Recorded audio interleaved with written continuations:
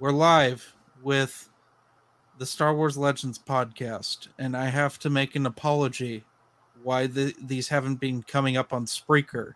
Our top 10 EU authors list will not upload to Spreaker. I have to split it in half and release it in 2 parts. It's too long. I guess that I shouldn't have named every author that wrote something half decent. Yes, your top 35. I couldn't. It's Sophie's choice. I just say take me, you know. So that's the delay on that, and why there's been so many Live and Let's Discuss episodes and not Legends episodes coming out. So anyway, welcome to the show, Magneto, Alex. It's Magneto, but yeah. Magneto. Yeah. I say Magneto because I always read a T. I'm like Matt Wilkins, where he just makes up words. Yeah. For a year. When Matt and I first became friends and we talked all the time before he had kids, I started picking up all of how he says things wrong. And our friend Tristan's like, Jeremy, you're starting to talk like Matt. So you talk to Magneto. Yeah, Magneto.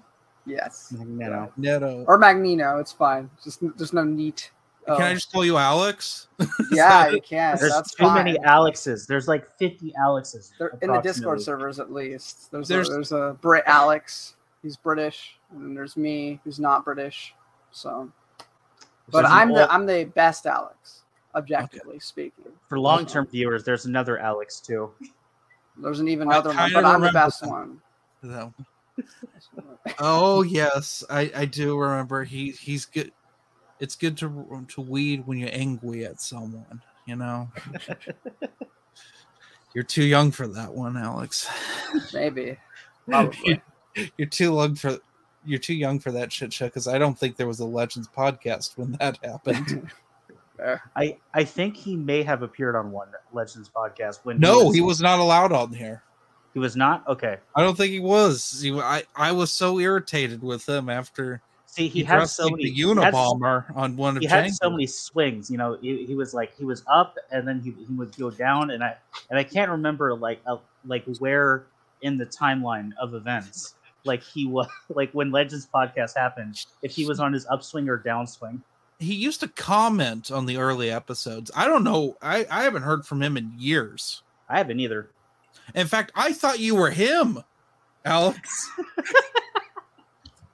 Like, why is Edward made another fucking account? Remember the Google Doc? No, it wasn't a Google Doc. Remember, we had a list of his 20 or so known aliases that he would. I think it was a Google Doc. Yeah, because he kept making. We had to remove him from a Facebook group, and it took hours because he had the curse of having a common name.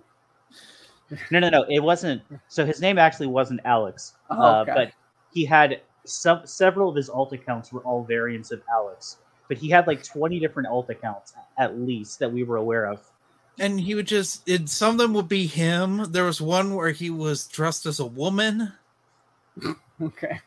He was a unique character, and when he was on his good days, he would just fight with other people.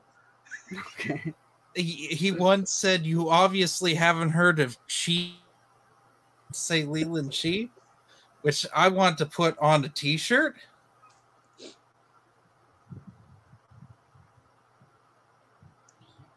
Memories. Oh no. Has Jeremy dropped? I think so. This is the second time in Legends podcast history that Jeremy has had the bad internet. He's back. He's back. I'm back. Yeah, my internet connection is really piss poor at the moment. I'm not Remember sure. that? So is mine. We'll probably have him being frozen or me speaking like C-3PO. So, because the joke is, it was usually my internet that was bad, right? I was the one that always dropped, and then one day Jeremy dropped, and I thought I had dropped, so I just stopped talking and I was quiet while I was trying to work on my thing, and then I realized we were still live, and I was just sitting here quietly for 10 minutes and be oh wait, I thought I dropped. No, Jeremy dropped. Oh, this is awkward. Yeah, there's people commenting and stuff. It's hello everyone. I'm just throwing it out there. So Dylan's here too. I forgot to mention that he was here on his I'm always here. Throne. Remember You're not always here. There's been at least one episode you weren't on. It's when we had correct. Ryan Kinnell on. Yeah, that was a wild time. Anyway, so Alex, how'd you get into the EU? Oh, that's a whole story.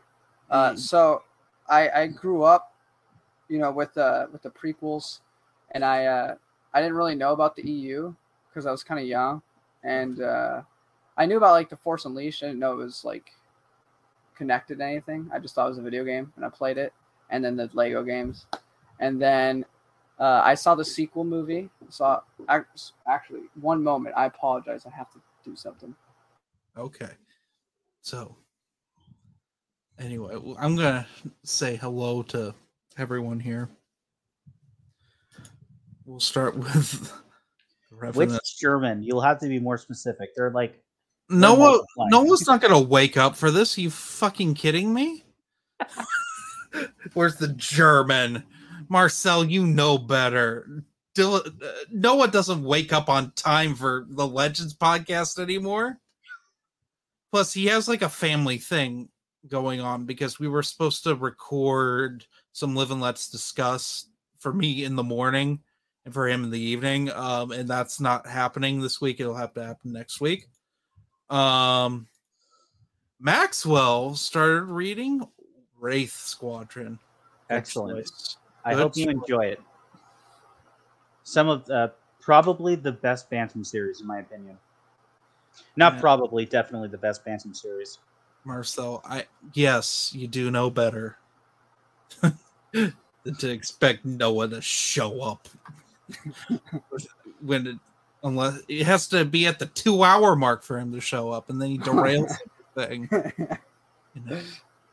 Apologies about that. My brother's in Connecticut right now, and so he calls me and be like, "Hey, I'm doing stuff. How are you?" I'm like, "I'm fine," but I said I'm kind of doing something. He's like, "Oh, okay. Guess you don't love me."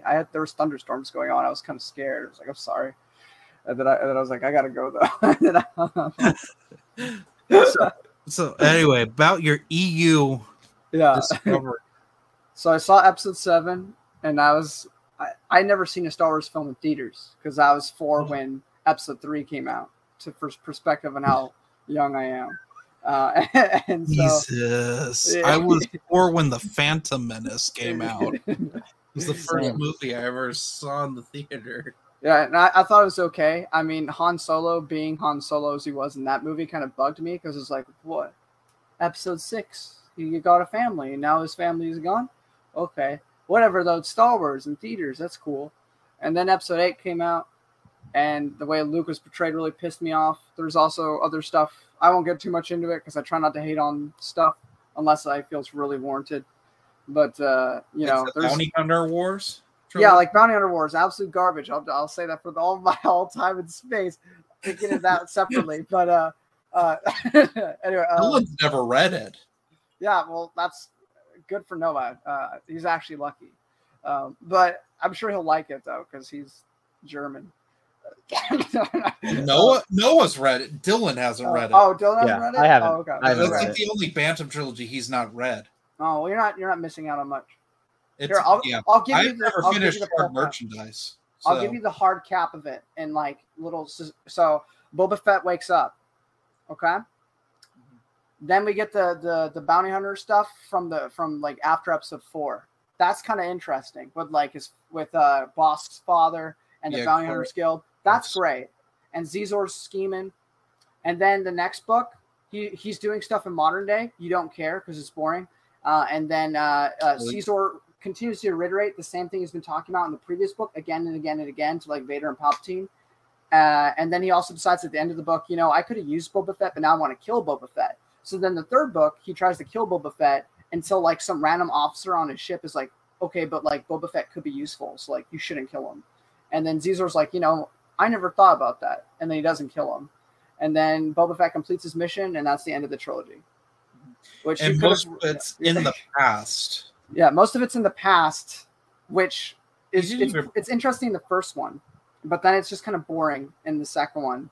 Well, nothing happens. That's the problem.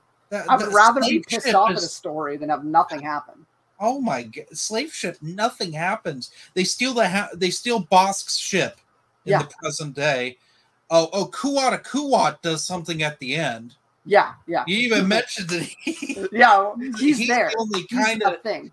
He occasionally does something interesting. Yeah, and there's a spider dude that's kind of cool. Oh yeah, the collector. Yeah, he's cool, I guess. But ultimately, for all the stuff that Noah talks about and other people have talked about hating, I would rather hate something with a passion than feel absolute nothing every day I get off work and spend my time feeling like I'm still working as I get home to read that trilogy. It was just boring. I would take hatred over boredom any day. But derailed. So episode 8. Mm-hmm. Saw Luke, didn't like it. Saw Poe arguing with the pink hair girl. That annoyed me. So I was like, I'm done with Star Wars. But I did think Kylo Ren was kind of cool. He was the only part I kind of liked about that movie. And so I looked up stuff about Kylo Ren on YouTube, and I found Geeks and Gamers video with Ryan Kennel talking about Jason Solo. And I have no idea what that is. I have no clue what he's talking about. So I watched the video, that's interesting. He mentioned the expanded universe. So then I look up the expanded universe on YouTube, and I find Matt Wilkins' entire playlist. I think at that point, he was somewhere after the Dark Times he'd gotten to already. Something like that. He hit Rebellion era. Or he'd hit Rebellion era by that point then. And then I just binged all the way through and then watched every upload as it came out. And that's how I learned about the expanded universe and got involved with it. And then COVID happened, and that's when I started reading it, actually. Before that, I was just collecting it and buying it. So let me ask you this. Did you find out about us because we were in Matt's expanded universe for 2 episodes? I don't think I remembered you guys. I would watch all of his streams and stuff, and you would sometimes come on. But then I'd also looked up expanded universe stuff in general for other stuff, just for reviews besides his. And your video came up for Mall Lockdown, so I watched your review in your basement when you were clean shaven, talking about Star Wars. Yeah, I had the studio that burned down. Yeah. Yeah. But I subscribed to you then with that. Dylan always pops up on Matt's channel eventually. If he's not there for a while, he'll eventually pop up in a stream or something. So that's how I found out about Dylan. And then I found about Twin Sons Foundation and all that through Matt Wilkins' live streams and stuff. And Brian Borg would come on, or Dylan would talk about the foundation and what they were doing. So that's how I learned about all that stuff. Basically, everything centers around Matt Wilkins, and everything gets branched out from there. It's my understanding of everything. Okay, that's fair. Probably a lot of people's understanding at this point. Yeah. So he's the only one who's really covered everything. Yeah. On video. Well, I'm almost done. I should, after I get through Crucible and the Legacy comics again, I should have gotten through everything that I can, or most things. I don't really review source books, but I've read out some of the source books. They're worth your time. I was just talking to Geeks Attic about this because he got confused. He's reading Dark Empire, and he got confused about some things. I'm like, oh, they talk about it in the source book. Well, I've read the short stories and stuff that come from those source books. I've looked those up on the Star Wars Timeline.net, and I'll download the PDF and I'll find the specific short stories and stuff within them. Okay. But then I'll check out. I won't read the rest of it. But just because I was mainly focused on the story aspect and trying to review all that. So the other ones that are seldom touched are the Essential Guide series. Because I think we were talking about this on one of the Discords. I can't remember how in the Clone Wars novelization, Karen Traviss depicts Togruta and Ahsoka's as if they're we're very cat-like, and people were wondering where she got it from. Well, she got it from the New Essential Guide to Characters, because in they don't specifically say Togrutas are cat-like, but in the text when you read it, it mentions that they do a lot of things that cats also do, and as Karen Traviss would read those guides and use those in writing, or at least I think that's where she got it from. That would make sense. She was well versed in EU. Yeah. For all the complaints about her, she definitely did her homework. Well, I do feel somewhat bad for Karen Travis. She got the short end of the stick for the Clone Wars and what she established. She wrote the most Clone Wars material. She did. Novel-wise. Not comic-wise. Yeah. Yeah. Sorry, I think I misspoke. It wasn't the New Essential Guide to Characters. It was New Essential Guide to Alien Species. Okay. That makes more sense. But we all know that Ahsoka is the greatest character that has ever existed.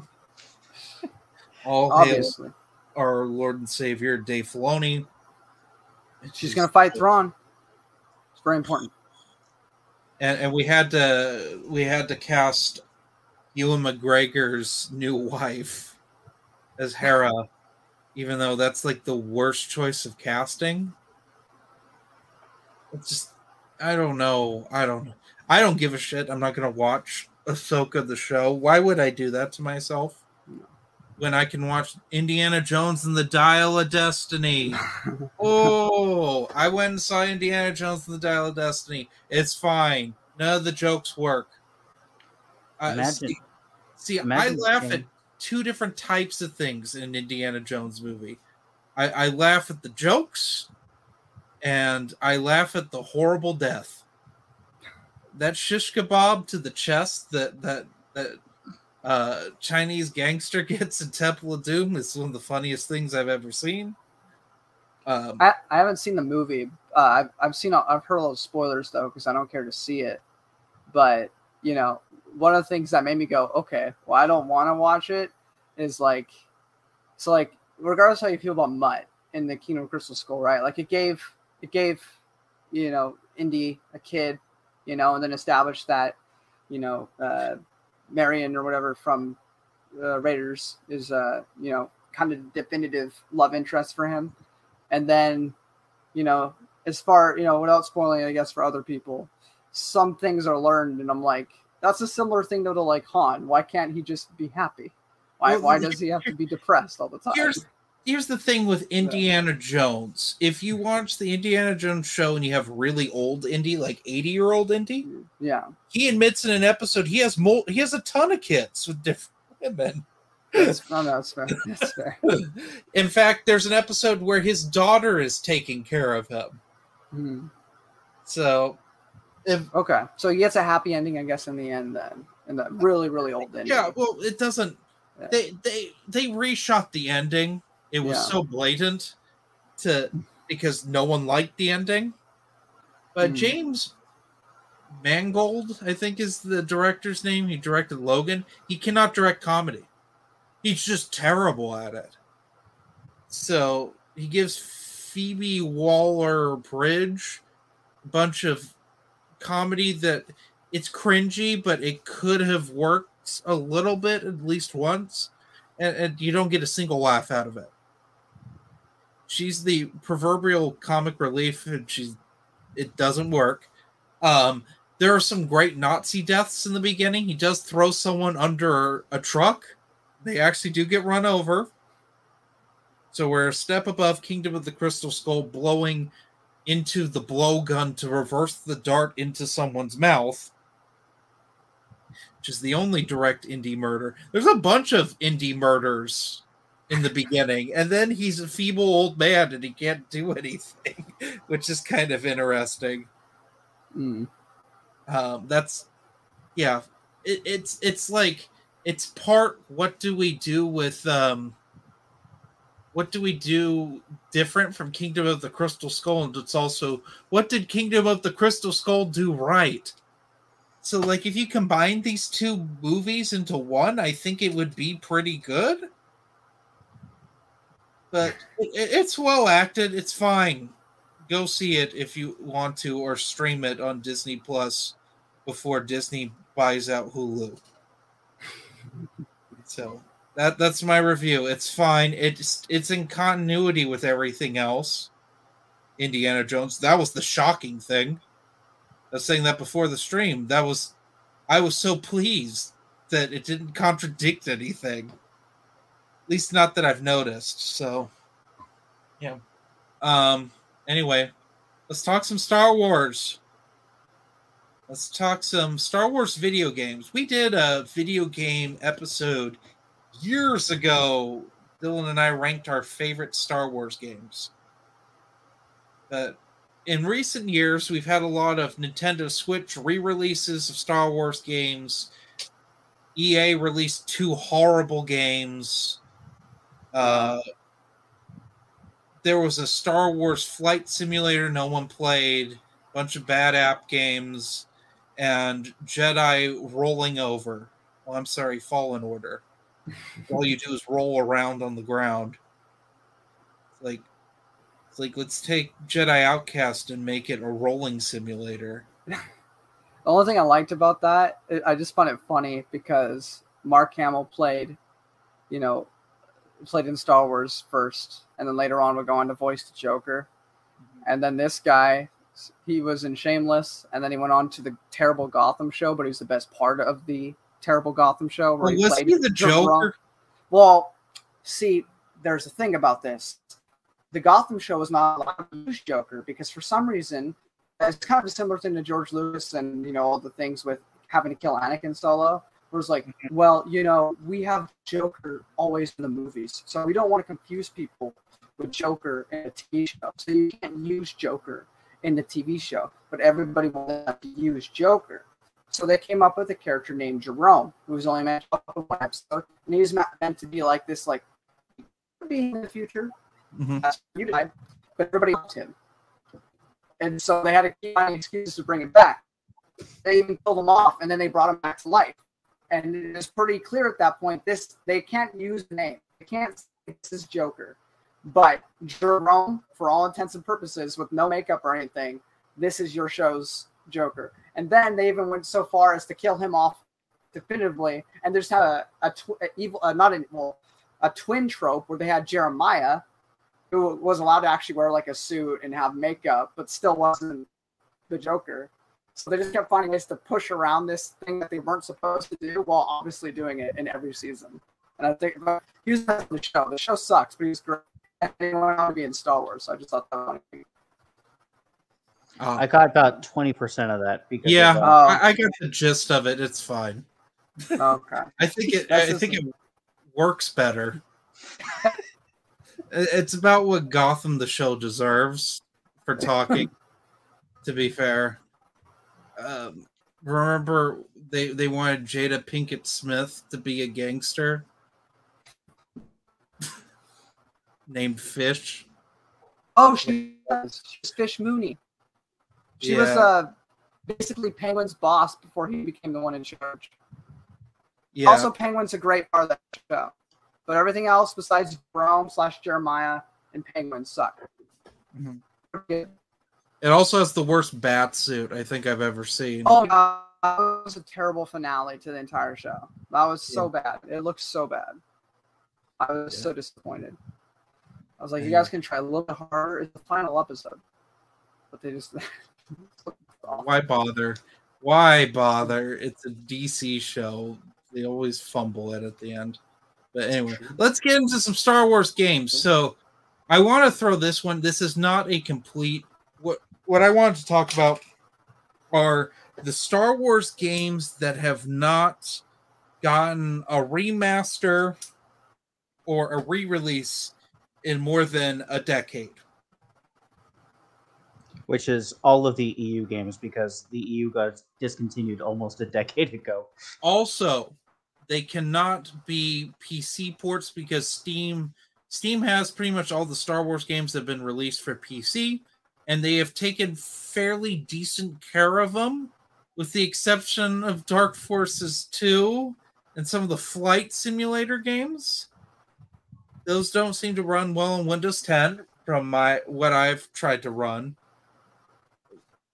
So anyway, I want to throw this one out there. It's not an official game, but why on earth has Force Unleashed 2's DLC not been released on PC? Like, come on, let's just do that. we have the Ultimate Sith edition of Force Unleashed on Steam. Let's get this Force Unleashed 2 DLC on there so I can throw Chewbacca and Han Solo around and fight Leia, who looks like Bastila. So anyway, So I wanted to spread this out to also Lucasarts games as a whole, because LucasArts did more than just Star Wars. They did some Indiana Jones. They did all of Indiana Jones. They've done the first video game I ever played, Zombies Ate My Neighbors. Did Thrillville, that sort of thing. So, Dylan, what are you thinking? The one that immediately came to mind was Star Wars The Clone Wars, the 2002 vehicle combat game. I think this needs I think it's a very good game, and I think the graphics hold up fairly, all right for what it is, and I think the gameplay for the vehicle sections also holds up pretty well. There could be some tweaks, but the parts of the game where you are on foot are atrocious. And I think if you were going to remaster a game, that would be a good candidate for one that actually probably needs a remaster to fix some of the flaws. And also, although I don't like it typically when remasters mess with the actual story of the game, but I would, in this case, as it is a bit of a continuity error, I would like some more explanation as to when exactly Ulic Qel-Droma fought or taught the Jedi how to beat the Dark Reaper, because it seems like it happened after the events of his duel with his brother, when he lost, when Nomi took away his Force abilities and he was exiled. But again, that doesn't make sense, because why would the events of redemption have taken place if Ulic had already in exile proven his worth to the Order by teaching them how to beat the Dark Reaper? So it must have happened before then. I don't know. Just clear up that continuity error and then make the on foot sections better. Or he taught Vima via Force Ghost. Maybe. That's a possibility. I don't know. That Tales of the Jedi series, everyone's teaching each other via Force Ghost or Sith Holocron. It's just how that one worked. Alex, what are you thinking? I'm technically getting a remake of it, but I would under Lucasfilm pre-2014, with none of the controversies and everything. I really want by Knights of the Old Republic remake, where it looks more like Mass Effect, or and just looks better and plays better, because it's not aged the best, and that's what I the most prefer to see, because it's the most story heavy out of all of them. But so that would be my go-to. But there's also that old game that I think would be fun to see modern graphics, the Salmon Road. I remember that back in the day, and I would love to see that. And they made a what was it? What's it called? Ratchet and Clank. They made a remake a couple years ago, and it was nice and played decently. So I would like to see that for Sam Max. Okay. Here's one I got. Not a Star Wars game. I do have a few Star Wars games, but I want to see Indiana Jones and the Staff of Kings get what I really like to see is them to release what they were going to release for PS3 and Xbox 360. But that never got finished because they poured all their resources into Force Unleashed instead. But it had similar physics to the Force Unleashed.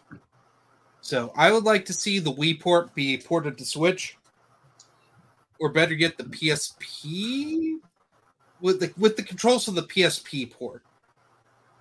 because I don't want to do motion controls with the whip. They were terrible in the Wii version, and I don't want to deal with that with the Switch controller. I don't want to deal with that. Yeah, Staff King. Okay. Plus, it was packaged with, when you beat the game, you unlocked Indiana Jones: The Fate of Atlantis, the point-and-click game, which you can get on Steam for really cheap, and it works fine. But anyway, Dylan, another one. This is going to sound weird, but classic Battlefront 2, if nothing else, because currently the only way you can play the 2 DLC maps of Renvar and Bespin is to play a modded version of like the one that's available on Steam. So I would really like them to re-release it with, again, that Xbox deals, because if you don't know, if you had the Xbox version of Battlefront 2, there was a DLC that had Renvar and Bespin. They were pretty much the same exact maps that were on Battlefront 1. Yeah. But they also had heroes and villains on them, so that you didn't have to just play heroes and villains on Mos Eisley. And they also added Kit Fisto and Asajj Ventress. Asajj Ventress. Yeah, I was going to talk about this too. Yeah. So, again, the fact that, like, and the only way you had that is if you had the original Xbox and you had Xbox Live, which not a lot of people had, even back then. Xbox Live didn't really become... I mean, it was big in the Xbox scene, but the Xbox Live didn't really become, like, the industry standard, or online gaming for consoles didn't really become, like, the industry standard until the 360 generation. So a lot of people didn't have it. And then the people that did have it, when the Xbox servers got taken down, like, if you still had your copy of it, you could still play it on single player, but that's like very few people have it. So again, the only way to play those maps is on PC. So I'd love to see a console report of it that has all those DLCs, so that people can play how very few people were able to play the full experience of Battlefront 2. All right.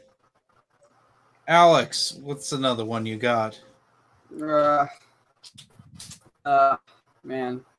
I mean, I'm unable to enjoy a lot of the old X-Wing and TIE Fighter games that came out. They're just too dated for me.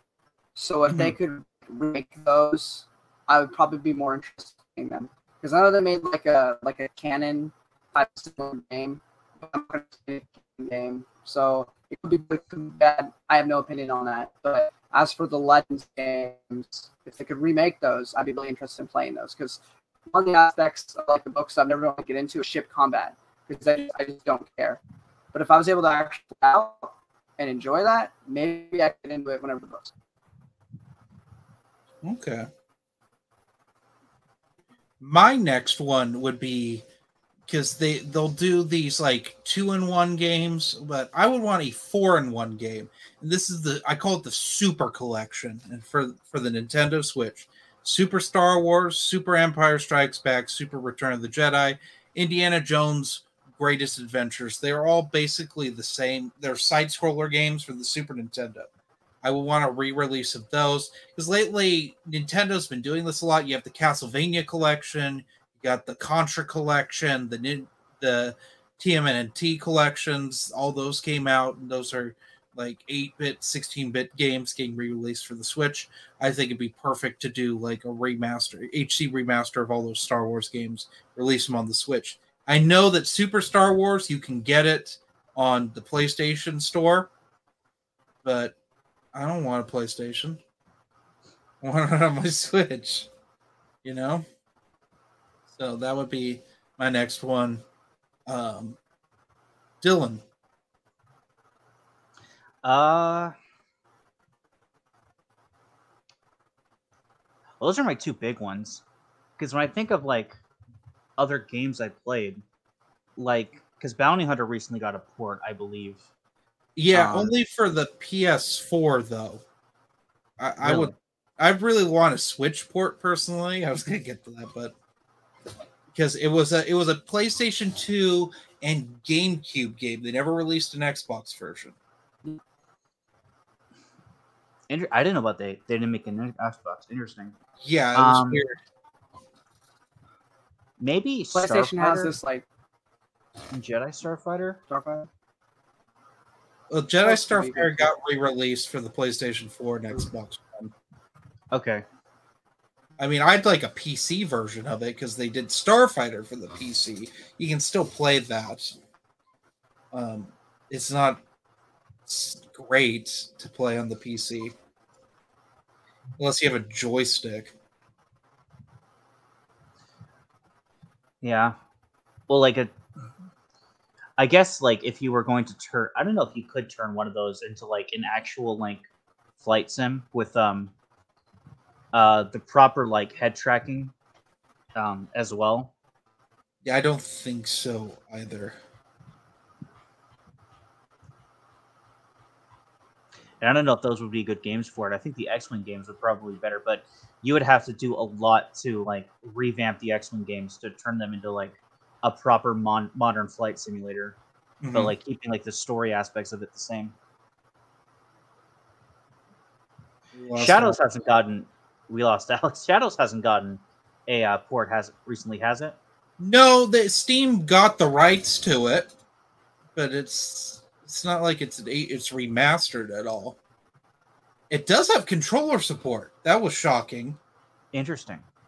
From what, as I recall, I played through the whole thing back in 2019, so I can't remember if I played through it keyboard and mouse. But I want to say, when it's a third-person shooter, I usually play them with the controller if I can.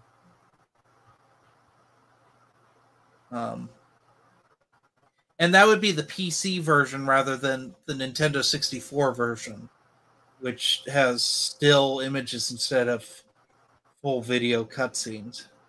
One that could use, actually, and I'm thinking about it, one that could use a proper remaster, and I don't know if they've announced this one, but is a Republic Commando. Because that game, they did port it to the Switch, but like a proper remaster. Because that game, like, I know on the PC there's like several mods that are like there's like a HUD mod that like gets rid of like it kind of fixes the HUD and like the reticle, and like the reticle mod as well, to make it like more in line with like how the guns actually fire, but like proper mod to fix some of the more egregious errors in that game. Again, the reticle and the honestly the AI of the squad mates and like how they get stuck sometimes. Like fixing stuff like that would be appreciated. They did get stuck a lot. Yeah. That was one. I remember when it came out, they ported it to the Switch, and I was like, that's weird. We're getting Republic Commando on Switch. I don't know if I've played the Switch version. I own it. Alex, what are you thinking? To be honest, a lot of those older games, like that you mentioned, like the side scrollers and stuff, I've not touched. Yeah, a lot of these are before your time. Yeah, that's one of the issues of having me on here. I haven't lived long enough to talk about a lot of these, but I mean, the Jedi like Knight games or the Dark Forces are still playable. They're still playable, but I would prefer like an actual like entire like remake. Like Doom is a video game that Dark Forces basically stole from. It's basically the same game but with Star Wars things. And in 2016 they got, or 2014, I forget, they got this whole new remake of a video game, and it's it retains the same sort of feel, but it's completely different. And I would want something like that for all the Dark Forces games, including when he becomes a Jedi and all that. Yeah. So. Part of the issue with the Dark Forces games is they were not meant to be played on Windows 10, and they've never been fixed for it. Whereas Steam went out of their way to fix things for Windows 7, they didn't really for Windows 10. So I was talking to you about this earlier, Alex, where Mysteries of the Sith, the expansion for Dark Forces 2, is almost unplayable. It is so hard to get it running.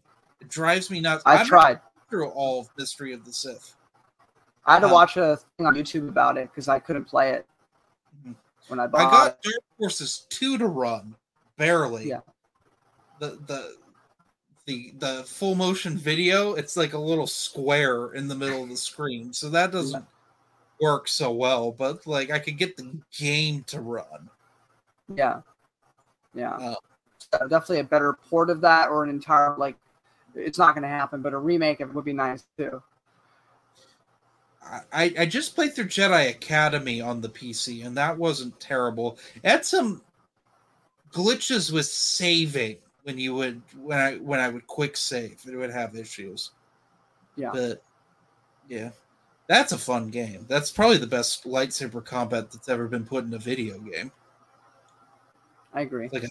It's a fucking nightmare near the end. Fighting all the acolytes and stuff. I try to force push as many of them off of cliffs as possible, which they make that hard. Which is fair. Yeah. The game's fun. Or you ever just throw thermal detonators and hope for the best because they can force push it back. Yeah. But yeah. My other one, I think I have a couple more because I feel like we're running out of steam on this, and I have a few cooking here. Specific ones that I want. I want all the X-Wing, all the Rogue Squadron games to be put on Switch. I don't know why they aren't at this point. You can play the first one on PC, but 2 and 3 were GameCube exclusives. And 3 has some issues, mainly the same issues that the first Clone Wars game had, which is when you're on foot, it's horrible. I think Rogue Squadron 3 Rebel Dream, I think is what that one's called. It has some it's really bad. There's some missions that, you're playing through Empire Strikes Back as Leia. I remember playing through the Bespin, trying to get to Han. That's horrible. You're either playing as Leia or Chewbacca. I can't remember. That's particularly bad. It's worse than the Clone Wars game. Because at least you had a lightsaber with that. Unless you have a gun and the aiming's not fun. Another one, I wish they port the PSP version of Force Unleashed to the consoles. Because that had a mode where you could play historical levels. You can play the Luke Vader duel from Empire Strikes Back. You can play the Geonosis Arena. It's Mace Windu. They've never ported that. They just ported the Wii version, which has some different levels than the standard Force Unleashed version. So that's nice. But the PSP version has even more content that's not in other versions. Trying to think here. For the funnies, the PS1 game Masters of Terras Kasi, the terrible Mortal Kombat ripoff game, if anyone remembers that. Yep. I support that. If you can play Shaq Fu on the Switch, you should be able to play Masters of Terras Kasi. That's my logic with that. So this one would be a lot of work, but the two unique PSP Battlefront games, I think, need a console and a PC port. Mm-hmm. Well, I mean, I just want them to finish Battlefront 3. Right, but that's as close as we're probably going to get. So, well, there's the Battlefront 3 Alpha. If you can get that running. That would have been an awesome game. I would have spent many hours playing that.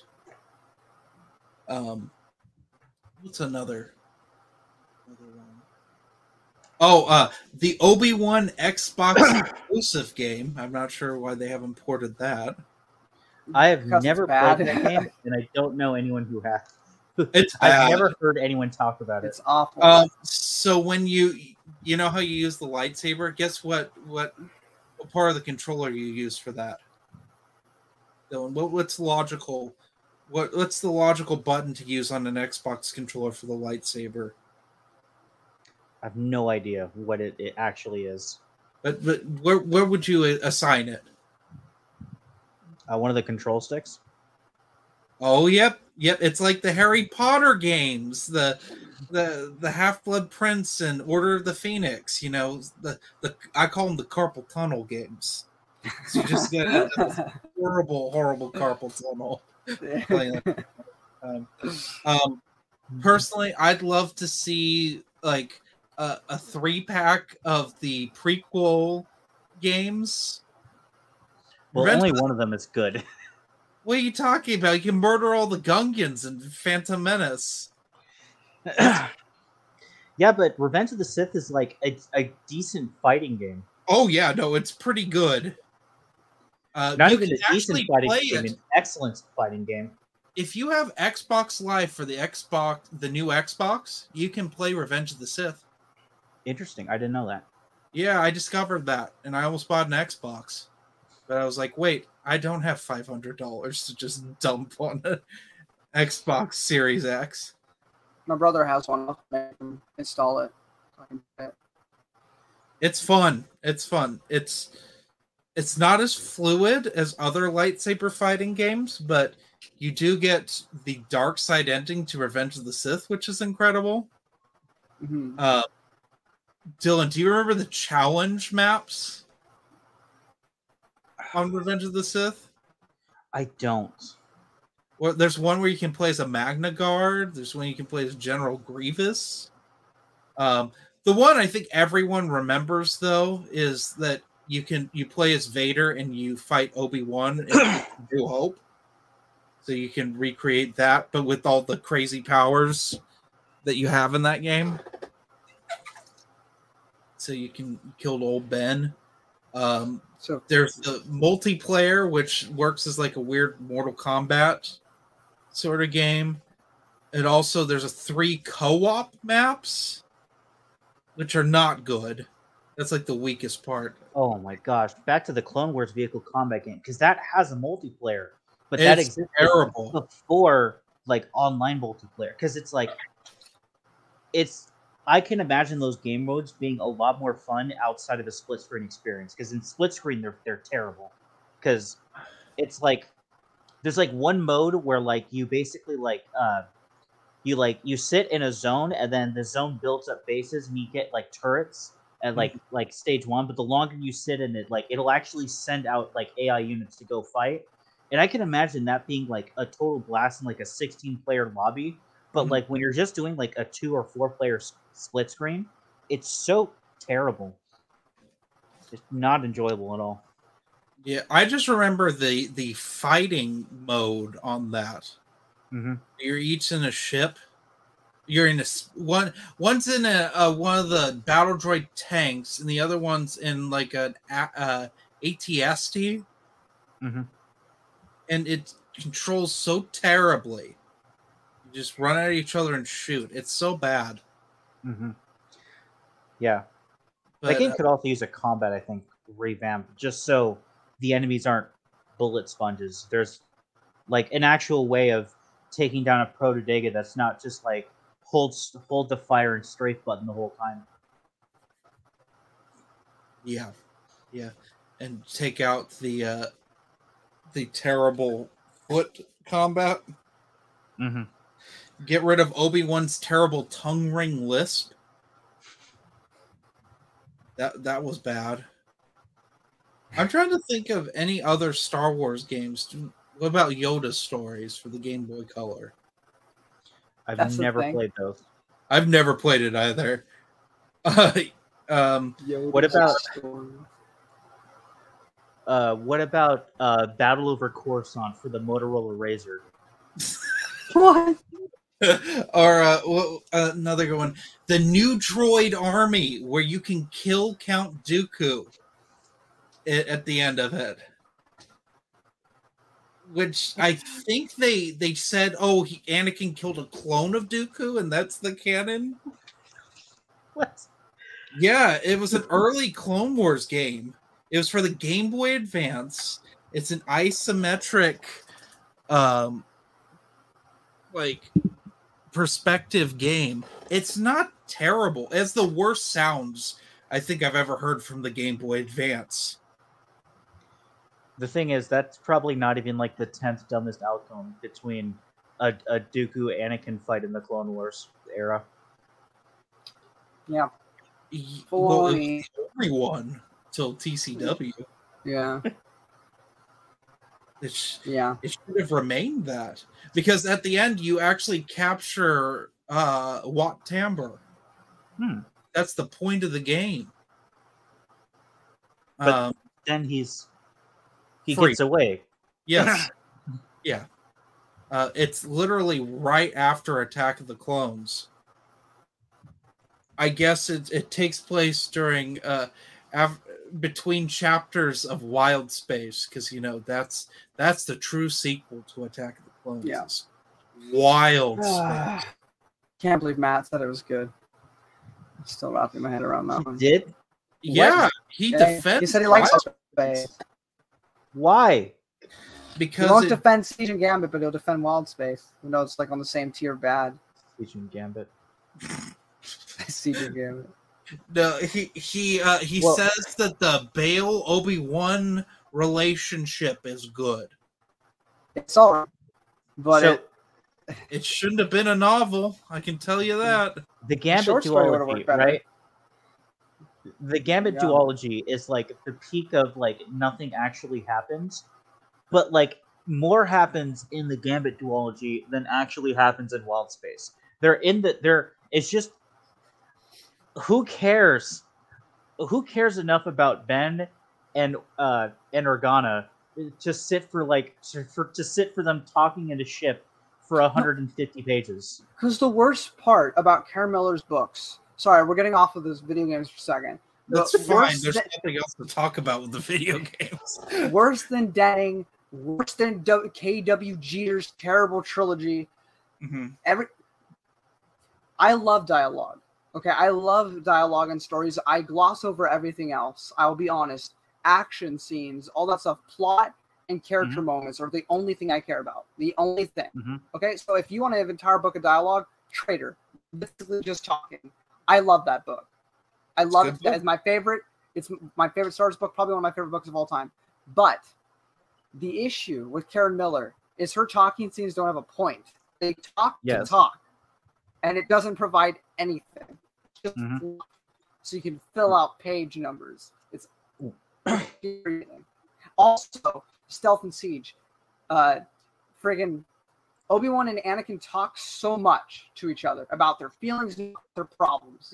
If that was something that actually specifically, continuously bicker. But they actually talk about things that they're feeling, and the issue with that is the entire point of their relationship is that they don't talk.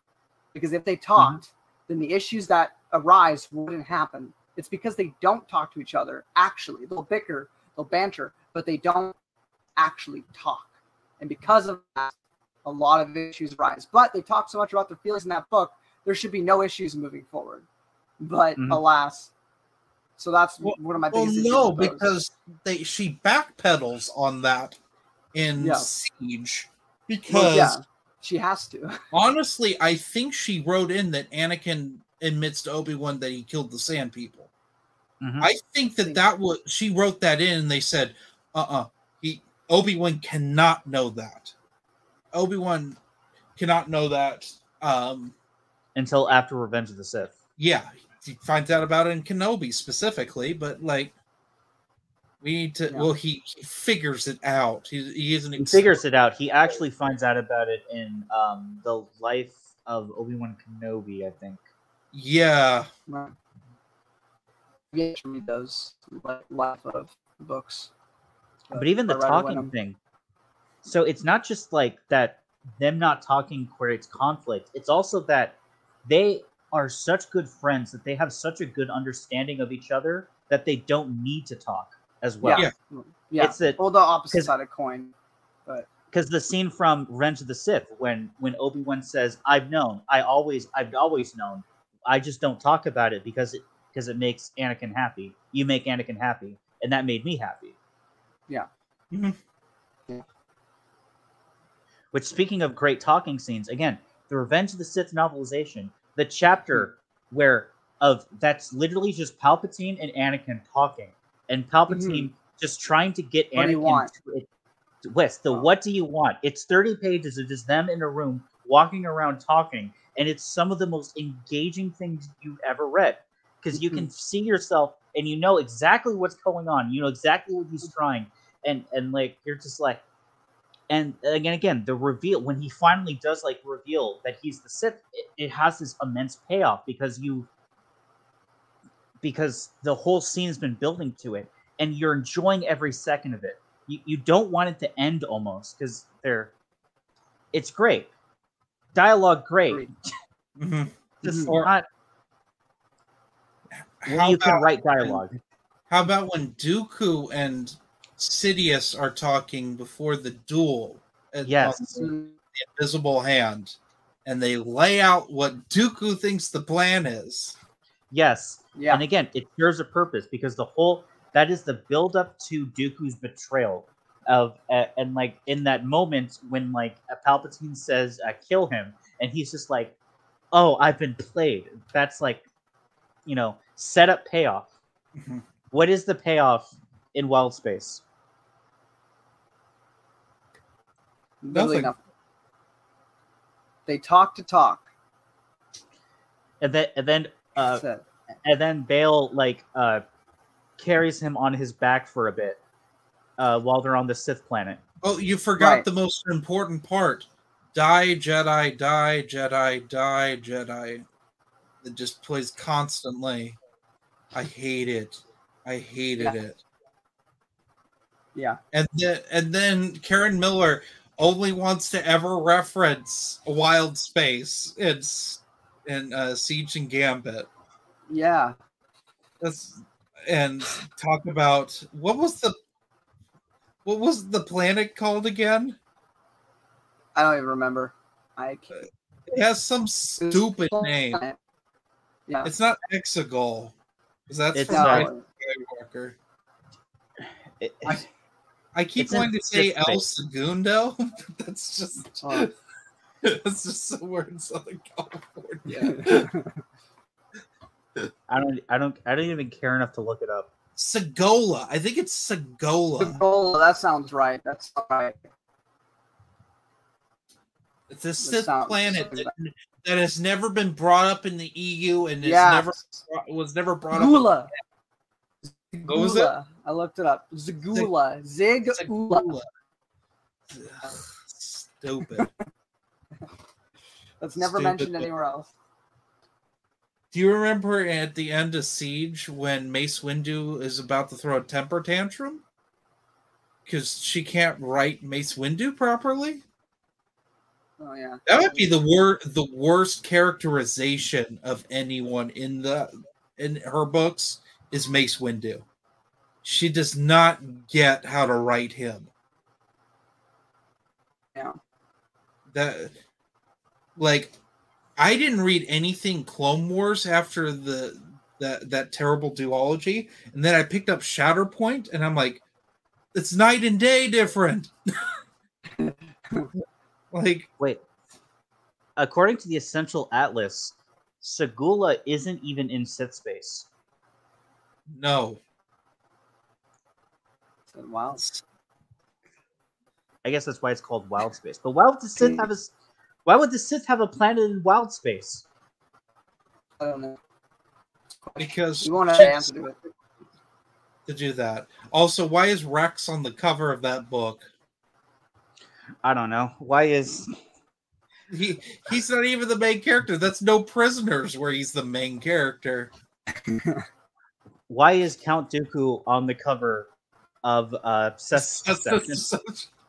Yeah. What is it with Clone Wars novels and putting the wrong characters on covers? Oh, here's the thing. So I've been reading through Jedi Apprentice. Mm-hmm. And I read book 8, which is The Day of Reckoning, also known, according to one user, on Goodreads is capitalist propaganda, which made me cackle. So someone said it was an anti-capitalism book. They clearly didn't read the following one, which is an anti-socialism book. So I don't know what you're going for. She's just critiquing everything. Obi-Wan and Qui-Gon are stuck in a cage above a bunch of village. Not the pop group, the Village People, but like the people that killed the Frankenstein monster. There's a standing there with pitchforks and torches. That never happens in the book. It's like, and then I just read book 11 with the bounty hunter with the laser whip. Yeah. Never on a swoop fighting Obi-Wan. Yeah, no. I was looking forward to that the whole time. Oh, look, Pixie's joining us. Adorable. What a time to be alive. The cats, some flies got in here, so both my cats are in here trying to eat them. It's wonderful. I know. She's gonna some shit. But what's a hey, Noah's awake finally. Or he's been awake, but you live? I don't know. Are we? I don't know, Noah. Sherman figured out. Yeah. Mr. I'm too busy for anything. He's always too busy. He's Noah. He's too busy sleeping and drawing really good art. Yeah.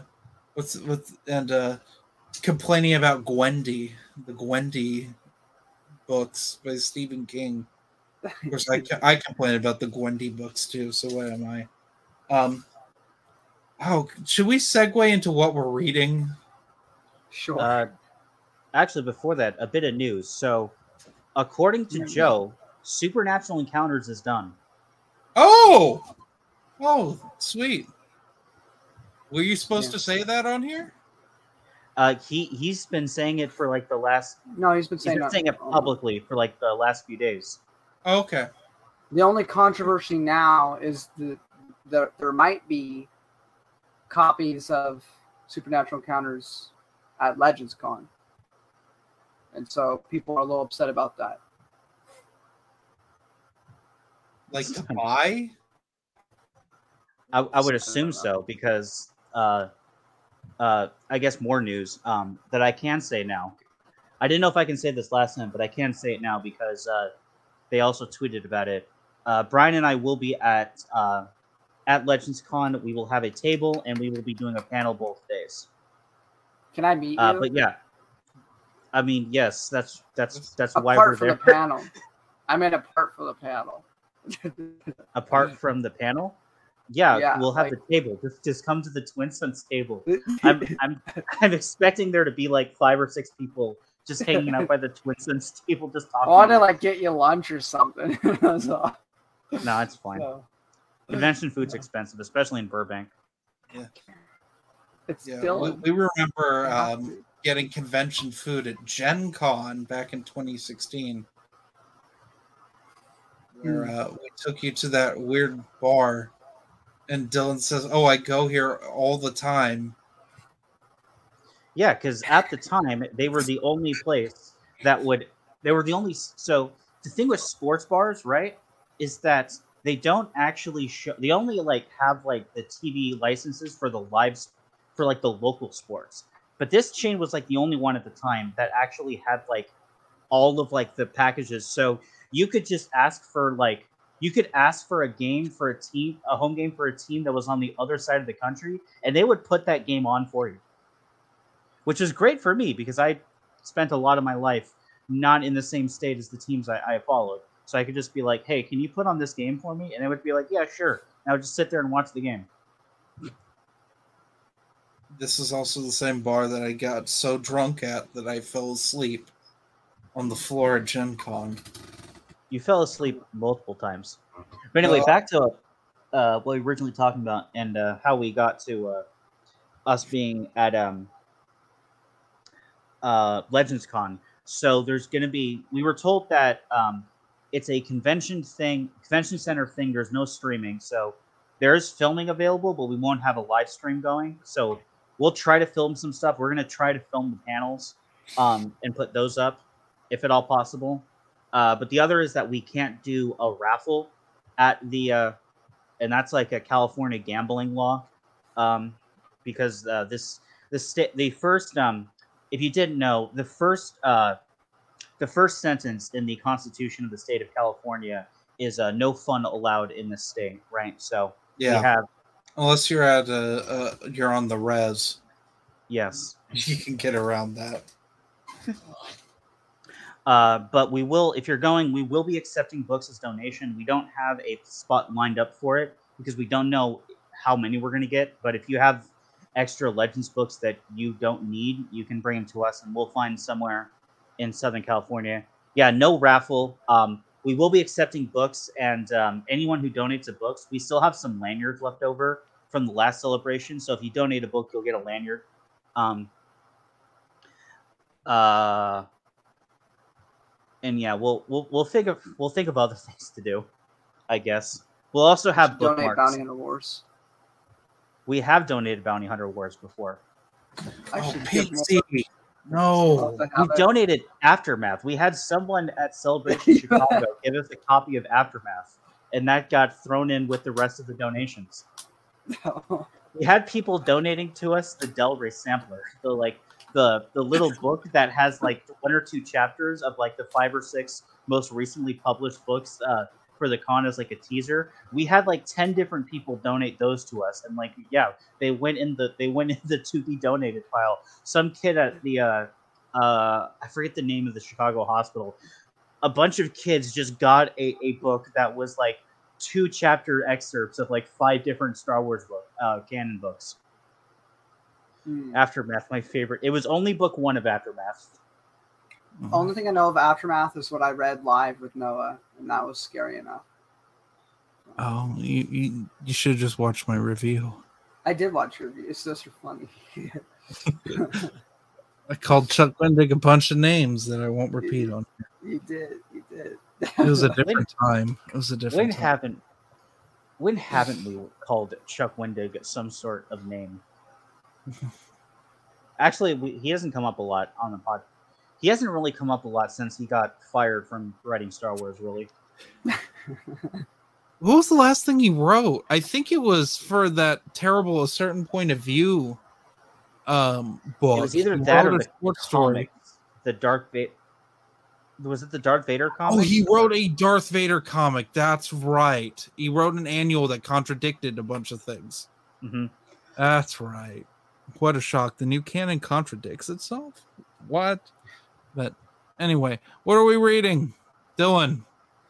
I am reading Shadow Games still. I haven't made any progress since the last time because I have not had time to actually sit down and read it. Okay. Alex, what are you reading? Well, I'm in between. I need to get started on Vector Prime. On my reread of that, I just finished all of Young Jedi Knights, so that was really fun and great again to do, and Junior Jedi Knights, of course. So that inspired me too, because me and Brendan are writing a short story that takes place in between Crystal Reef and Vector Prime, because I personally have some issues with Jason's characterization at the start of Vector Prime, so I wanted to address that in the story. You mean you don't like Jason being a baby back bitch? It's not even that. It's just how different it is from how he's portrayed in Young Jedi Knights, with only a 6-month gap to cover that change with no explanation. So I thought an explanation was warranted. For Wickies. Vector Prime isn't even the worst of Jason being. No, he's not being a baby. Balance point. Balance point. Like pull your hair out. God damn it, Jason! You are a Jedi. Do your freaking job. Right? Is there a part where Balance Point though? It's one of my faves. It is a good book. I was gonna say, isn't there a part in that book or somewhere else where he's like refusing to shoot in Han's ship, Millennium Falcon, and then Han's are like, "You gotta go do it. I don't give a crap what you say. Get in the gun. Do what you're told. You're the child. I'm the parent. Go." And I'm like, yes. Yell at him some more, please. I mean, he gets over it, but it's like, in Vector Prime, it's kind of excusable because you don't know. But like by by Ballard's point, it's like they're literally letting refugee ships go so that they can specifically target the planets that take them in. Like, come on, they are the most evil you could possibly imagine. Why are you not doing your job? Yeah. I love Jason though. No matter what story it is, he's such a. My feelings on him go like this, and it's crazy. It's like a roller coaster because he starts off as the funny, quirky little kid in Young Jedi. So like I vibe with that, and he's the whiny little loser. And then he's the whiny little loser for the first half of NGO, and he becomes my favorite character of NGO after Traitor. Well, then, he has the best arc in New Jedi Order. Yeah, so he's my favorite character in Star Wars. So, does he? Yeah. Yeah, he gets to talk to Sonoma Sakat. He gets to talk to a child version of his grandfather. That's right. A weird thing to explain to someone. That's right. That does happen.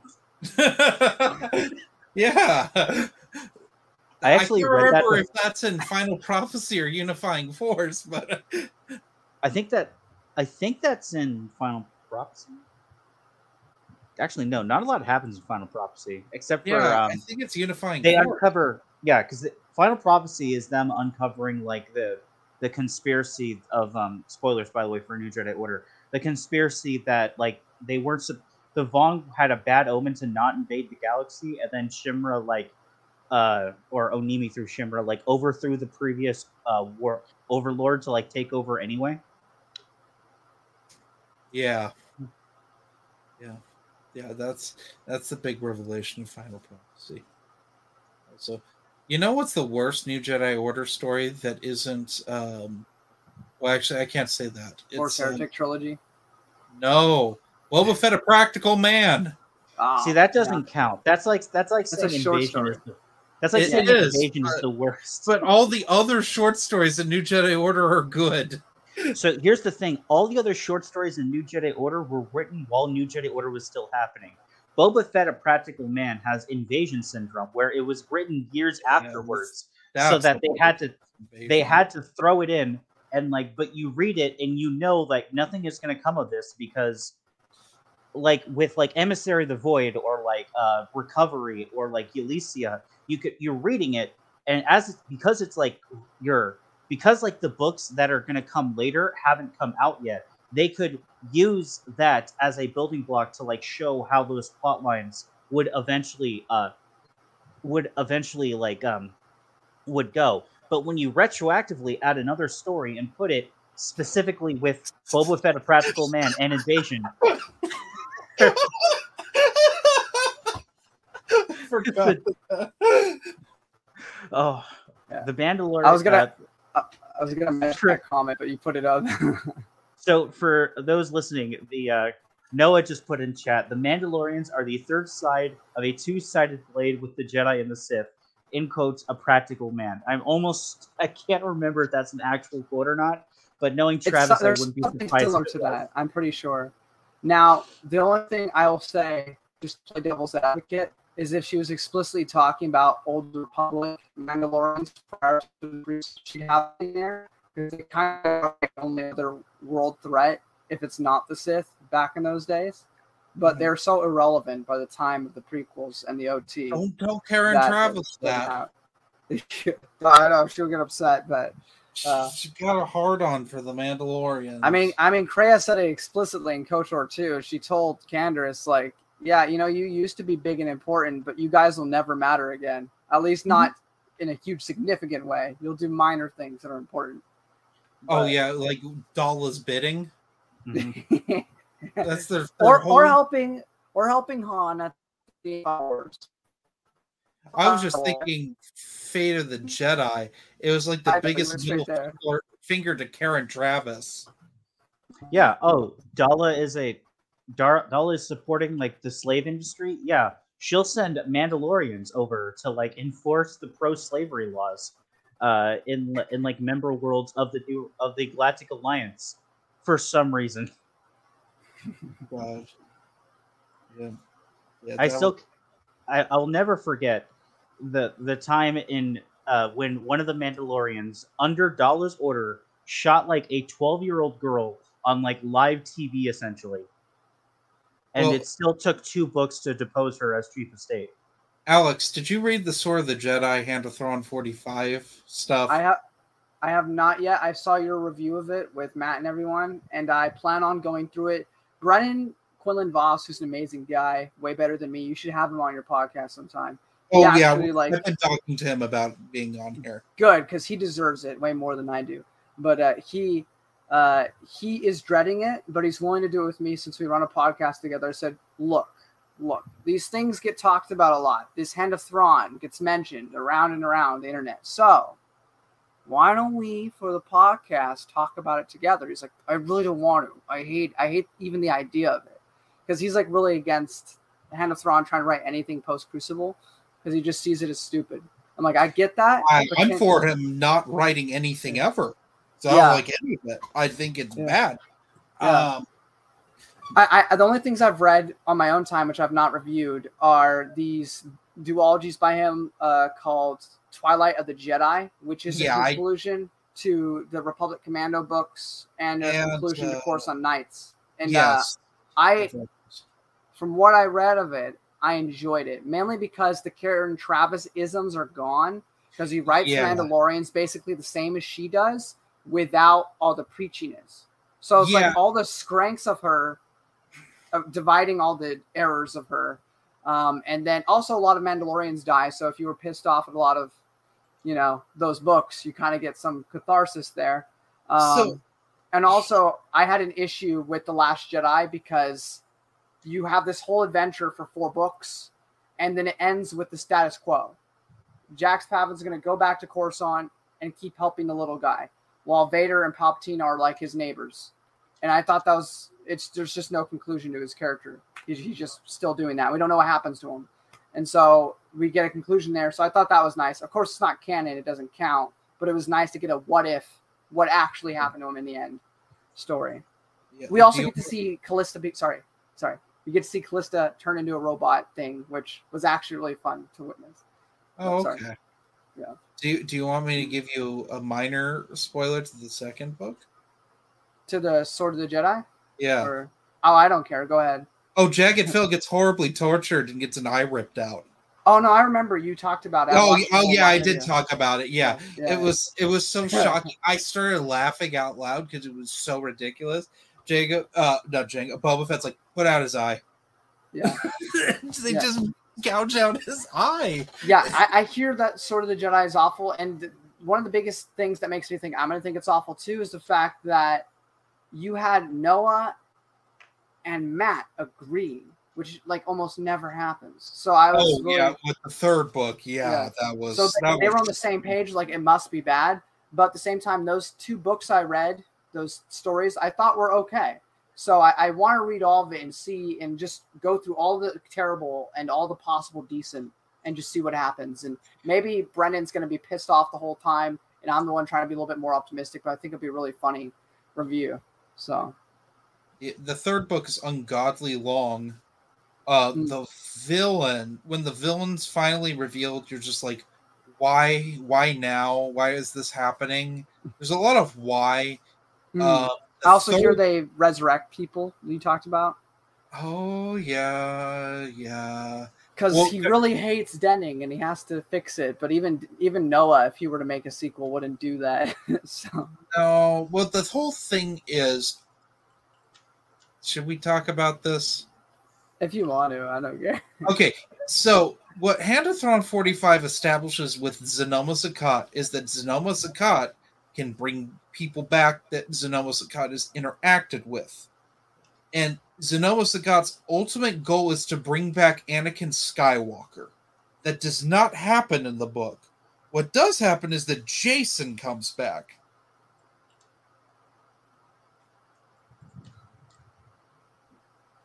No. Also, Mara's a Force ghost in the third book, which... to be the only thing I can, I guess, say is I believe his Sword of the Jedi thing was like the first thing he ever did, which a terrible way to start off. But, Well, he's done stuff since then. Yeah. It's enough material for one book. Yeah. Get rid of most of it. No, in fact, it's called Sword of the Jedi. Just have a Jaina solo book. Yeah. Like, it doesn't I need think, to be a trilogy. I think that's, yeah, when he doesn't do like these big story arcs, because what I hear Sword of Jedi is terrible. But if he's doing like a smaller scale thing, like the Republic Mando stuff and whatnot, I think it actually comes out decent because it doesn't affect the universe in like a large scale. Yeah. Like the Sword of the Jedi trilogy does, apparently. Yeah. Also, the one Sith are in it, which I hate that.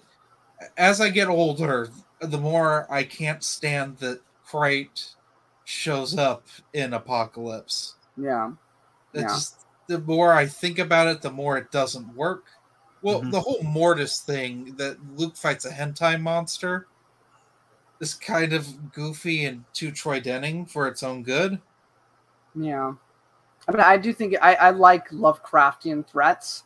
My biggest issue with Fate is not the fact that she's the villain. It's the fact that she's the villain and she never feels that threatening.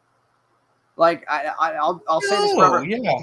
Yeah, because to me, like, when I've been hearing about Fate the Jedi and, like, this godlike entity that, like, went insane, like, I was thinking, like, okay, we're going to go bigger than NGO. Like, this is the one time you're allowed to, because now you have, like, a god, like, attacking people, right? Like, just the one time. Then I'll actually know what Trinity. Troy's original plan was to have the one Sith play a role instead of the Lost Tribe. Oh. Which is so stupid. Yes. Well, the only way I could see that working is if it was they were not doing all this fighting like they did, like the Lost Tribe did. It was more like a Darth Plagueis novel where they're doing stuff. Or if you have to do that, you have to kill Luke. Yes. Well, I've mentioned that, but wouldn't some people still know about it regardless? Yes, because Noah's mentioned that they've seen him on like the after the duel, camera. He has told the High Council, so all the Masters Council, which includes Jaina and all the others, and he's told Ben, neither of which, because we know that the Fells and Cade Skywalker exist, right? Neither of which can die like in a reasonable amount of time to explain. Like, that's the problem with Luke meeting Crate, is that he now knows that there's a group of Sith that is out there that is prophesized to take over the galaxy, and he does nothing about it for 90 years. So the only thing I can think of to make this work is Luke has a duel with. It doesn't have to be Crate. It just has to be. What's the caretaker's Darth Warlock? Yes, have a duel with him where it appears that they all die during it. Yes, that's what I thought too. Because Luke, it's clear Luke knew about them because that's why he's coming to Cade. Yeah. In Legacy, so like that's the only way that would make sense, and why Ben wouldn't be involved and that sort of thing. Yeah. Also, the Jedi need to be on Ossus. Yeah, it's that, or you have a clone or somebody that is saying that they're, they're Jaws Crate in like a suit. My idea was because I know Noah has an idea of like some obscure. I think it's actually a villain from Skywalkers or something like that, where the Atha Prime, Zeta Magnus character, where it would be they think that's Crate. They kill that guy, and then Crate still is doing stuff in the background for all these years, and they just they think they've taken care of the problem. Well, see, Crate in the most of it. Yeah, Crate and the One Sith do at some point need to, prior to the events of Legacy, need to make their presence known to the galaxy, because when they attack the temple on Ossus, they are a known entity, and they have been in an alliance with the Fel Empire for a while. So it's technically not that they didn't do anything for like 90 years. It's probably more like 80, 85 years that they didn't do anything. But it's still a large amount of time that you have to... Unless the Jedi are... You have to convince the Jedi for some reason that they're no longer a threat for them to make the decision that they did. and for them to still be an entity that can affect the one galaxy. Good thing about this, though, is I do think it does lend, if the EU ever does get continued, a lot of interesting avenues to explore really interesting stories with this, because we're already just like spitballing, but you can make a really good story out of this. And I also thought about like ways you could do like little mini stories for novels that are like one-offs that aren't relevant to anything else, only connecting thread.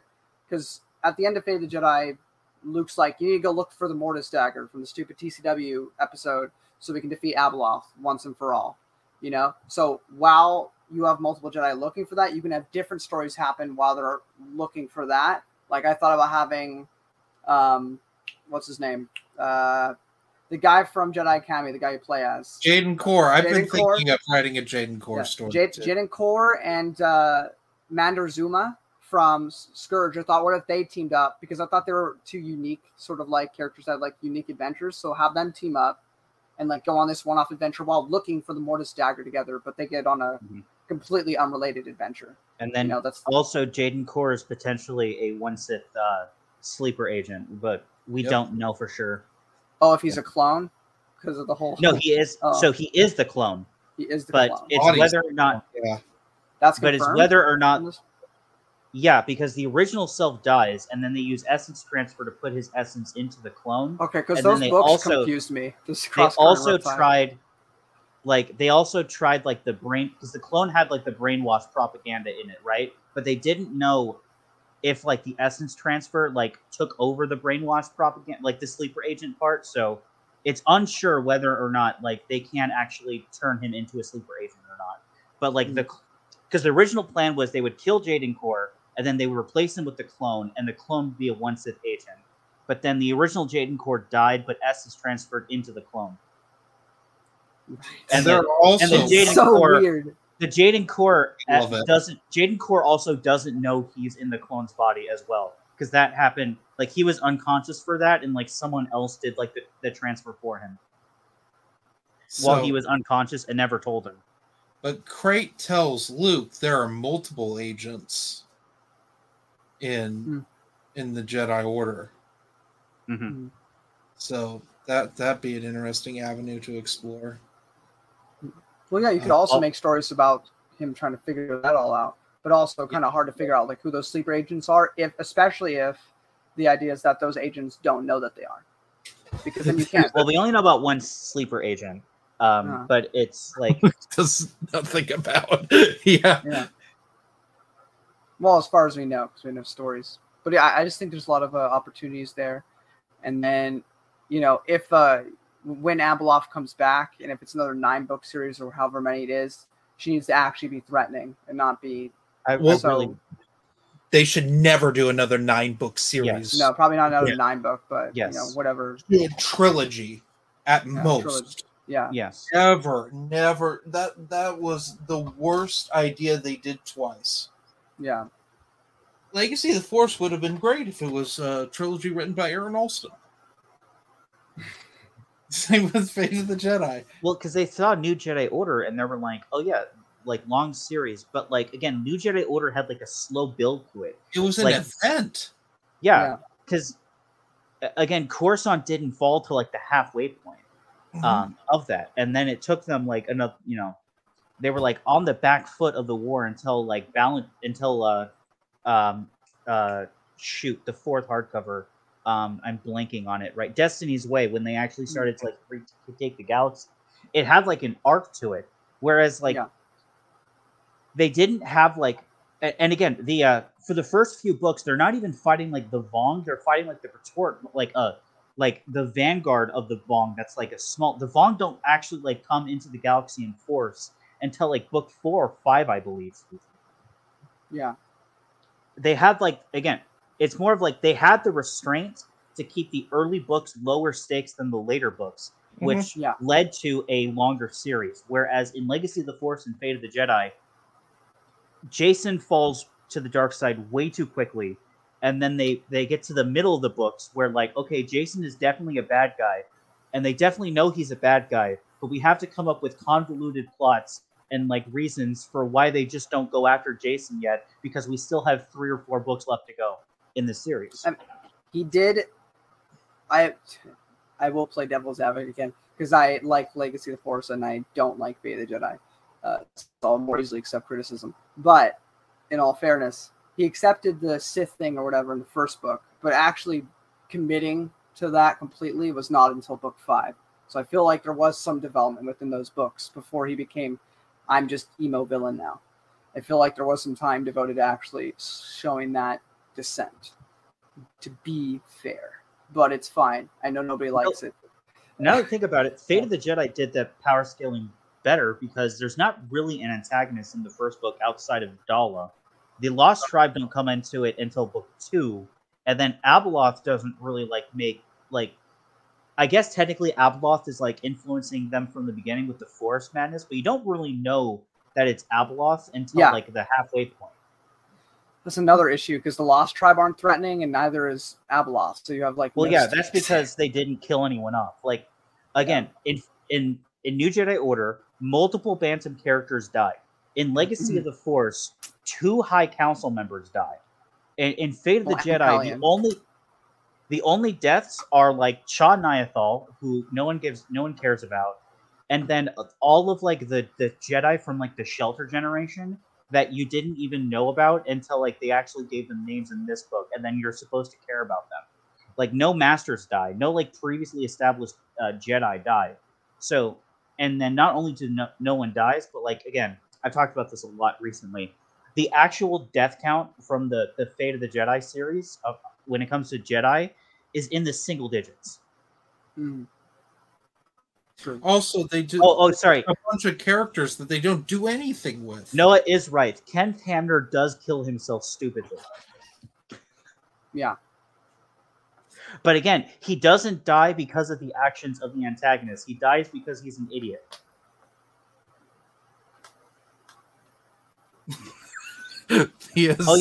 That's also... Fate of the Jedi is also the book that Sava Sabatine eats a Sith. That's kind of cool, though. Well, she doesn't eat him. She just bites. She bites him to death. Yeah, Sava that's kind of fun. The worst. I don't know. Ahsoka exists. I can't. Oh, I don't think I can. Well, I mean, I don't know. I never cared about Sava, but I never hated her. She's just kind of there. She's a pet character. She's blatantly a pet character. Sure, but she's not. She's just there. She just does things. I don't think there's enough of her to hate her. She just kind of does things and then F's off. You know. Whereas Ahsoka's a part of everything. She's the most important thing in all this. Yeah, that's because the new canon made her more that than anything else. Yeah. Well, even still, in Clone Wars, she's the most important character. I do remember when the Jedi took over the government and declared Sava chief of state. And then they kept her as co-chief of state with one random politician that Abeloth consumed, and a guy from the New Republic, the Galactic Alliance military. You know what? The one body of Abeloth would be the point if she was ever threatening to begin with. But anybody can take care of her in that series, so it really means nothing. It's probably the most disappointing part of the entire 9-book series is the fact that Abeloth sucks as a villain. Abeloth sucks. The Lost Tribe sucks. Again, it's just simple power scaling. Have them kill someone. Yeah. I just love that my favorite part of Fate of the Jedi is when Luke is ill and he just kills a ton of Lost Tribe. Yes. Yes. When he's Beyond Shadows, I think it is, when he's not ill. He's just exhausted from being in this meditative stance for a week straight. And then he comes out of it. And then he and Ben take on 24 Lost Tribe members and kill all but Vistara, basically. Yeah. Vistara and her master are the only ones that because they surrendered. Her master's her father, right? Was it her father? I don't remember. Can't remember. Now. I know he eventually died. Her master, and then her master eventually dies, but Vistara is still alive. Vistara I liked. She was one of the parts of the book I did like. Oh, and again, Denningisms. The one when she has a conversation, it's not her master because her master is still on Kesh, but he has communication with her, and she says, "Yeah, I'm under the care of Ben and of Luke." He's finally arrived. It's only that for me. And again, because Denning is writing, it's like, oh, you have a young male Jedi with you. Maybe you should use some of your feminine charms to try to turn him to the dark side. Okay. Yes, you're right. However, again, I have to be fair, because I try to be fair with all this. Even with K.W. Jeter's terrible trilogy, I tried to be fair. I just couldn't because it was so bad. But sorry, I had to throw that in there. So, remember Darth Bane trilogy, which most people like. What does Zana do when she becomes a full-fledged Sith apprentice? What's one of the first things we see her do in the second? Oh yeah, she's seducing someone. Seducing, because that's something that Sith women do. It is something that they use to their advantage that men Sith can't. So I don't see that as a good for a Sith to do. And it's something she doesn't even want to do. It's what her father wants her to do. It's a big part. I'm just saying this is the second time Troy Denning has written a female character attempt to seduce Ben at another older male character's behest. Well, I'm just saying it's kind of weird it happened twice. Well, yeah, Troy Denning also had a bug orgy. Yes. There's no big defense of that. I don't have any defense of that other than... I don't have a defense for that. I have to explain that to my father when he gets to that. He's reading through all the EU books. He was very confused by Revan. Oh. He's had to read... He's rereading it. That's how confused he was. He got confused with Dawn of the Jedi Into the Void. He's reading in chronological order. I told him that's not the best idea. But he did it anyway. The only defense I have for Darkness when it comes to that stuff is that all this stuff about bug sex and all that, I legitimately, coming through it, did not notice most of it. It was like a blink and you miss it. The only reason I notice it now in hindsight is because of how much Noah has talked about it. Like me being in a server for 2 years. But like, it's honestly, it's not mentioned enough, right? It was super obvious to me that it was being a thing. Like they would say something weird about bugs, like, okay, that's weird, and I'd move on. Or maybe I was just more innocent and I've become less innocent over time. I don't know. But it just wasn't that obvious to me the first time through.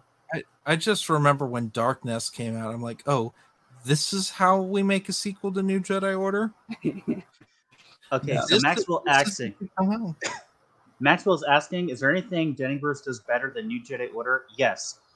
Very briefly, actually putting someone competent in charge of the government with Wynn Dorvan. It's the only time post a Gaberson that someone that is not an idiot or a psychopath is put in charge of the New Republic / Galactic Alliance, and it happens in Denningverse. I have to respect Boris Fela a bit, though. Like, I could say he's a douche, but then you get that scene in Star by Star, and that made me respect him so much. No, he's love to hate, but that alone, that scene in Star by Star, made me go from, oh, you're just a piece of garbage, to like, you're not horrible. There are some good parts to you that I did not see before. So Cal Olmos was okay. Sucks. No, he was okay until he wanted to just genocide the wrong bioweapon. Yeah. No, you know what he is? You know what Cal Olmos is? He's a and then he becomes a nothing character. No, he's a nothing version of Borsk, where he's like too meek to actually say what he wants to say, but he's totally just as much of a dick. He just like holds it in. But like that's him. Like even in NGO, if you discount anything else with them, that literally is just him. So I don't mind that they just went further down that route when he got cocky in Legacy of the Force. And you just see his just nothing in Legacy of the Force. He is the head of the Galactic Alliance and just lets it fall to Civil War and does nothing.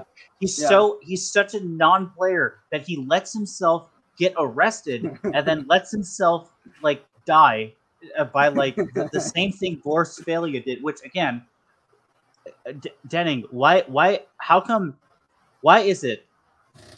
You know, if I had a nickel for every time the person in charge of the New Republic / Galactic Alliance killed themselves with a proton bomb that would only go off when their heartbeat went away, I would have 2 nickels, which is really interesting that it happened twice.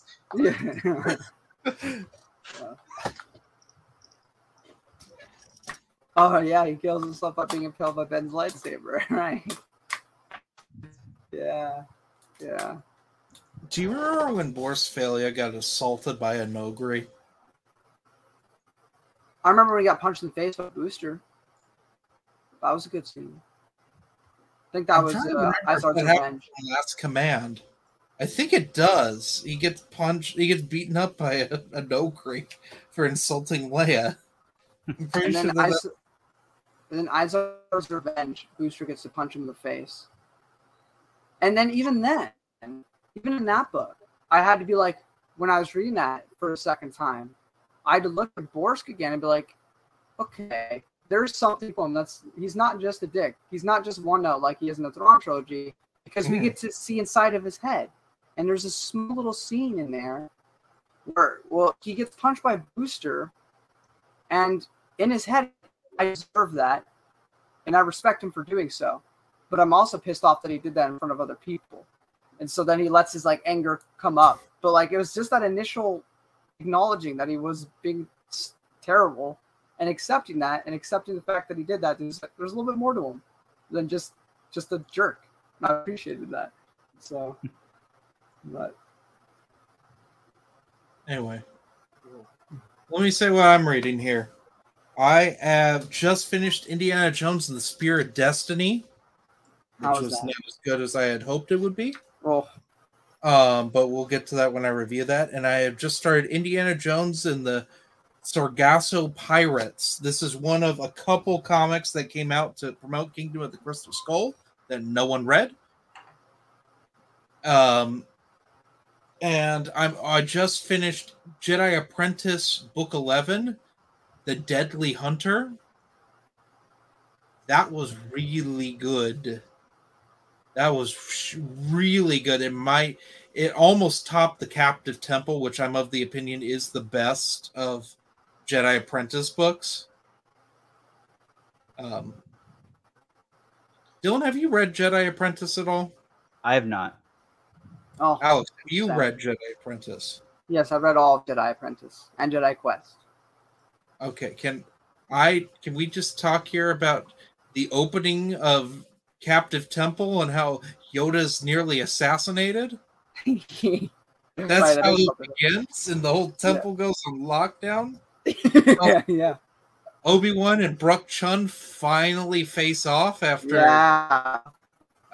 6 books of waiting for that to happen. It's a good book. It's a good book. It surprised me how much that series, because initially, everybody, or I remember Matt praising it in the reviews, but I was like, what can they really do? Nothing happens before episode 1. It's just 1,000 years apiece, right? And so, what they managed to show in those young adult books was really interesting. It was nothing high stakes, really, but it was all really good little stories. Yeah, there are certain things that do influence that in Jedi Apprentice. Xanatos, Palpatine references him at some point. He does. Can we talk about? We're gonna spoil a bunch of Jedi Apprentice here, so for this last part of the podcast, Dylan, do you care at all? No, I'll probably forget all this. Okay, so the big baddie for the first 8 books, although he's not in books 3 and 4, but his company is referenced in both of them. The big bad guy is Qui-Gon's first apprentice, Xanatos. And he's a dark Jedi, and he is just trying to ruin Qui-Gon. That's his whole goal in life. Yeah. Is to ruin Qui-Gon. And so in the 8th book, the Day of Reckoning, this is the first time that Obi-Wan and Qui-Gon are back to being master and apprentice, because Obi-Wan left the Jedi Order at the end of the 5th book to fight, to govern a planet, and that goes horribly wrong for him. The 6th book. And so he goes back to the Jedi. So he and Qui-Gon go against the Council's wishes, and they go to take out Xanatos, only to come to a planet that Xanatos is the financial benefactor of, and he's made it a gambling planet, and everyone gambles and is addicted to spending money, which is kind of ridiculous, but the leader of the planet is Brooke Chun's father. Right. And so, they made Qui-Gon and Obi-Wan like outlaws, and they're trying to capture them. And then at the end, Xanatos says, "You won't save me, Qui-Gon," and he jumps into a vat of acid and kills himself. Yeah. I was like, oh my God. That's horrific for a children's book. A family picture. A family picture. Well, this is after the previous book, Brook Chun fell to his death and broke his neck. Right. And Obi-Wan's friend, I can't remember her name right now. The Crossfire, the book. Yeah. That's the thing. That's just the thing with kids and young adult books, is that the villain has to die by their own actions, not by like the heroes can't kill them. No. But books 9 and 10 are kind of, they're fine. Well, book 9, first half of it's terrible in my opinion. It's a bad version of The Giver. And then, like, things start to happen. The weird thing, I was talking to Dylan about this before going live.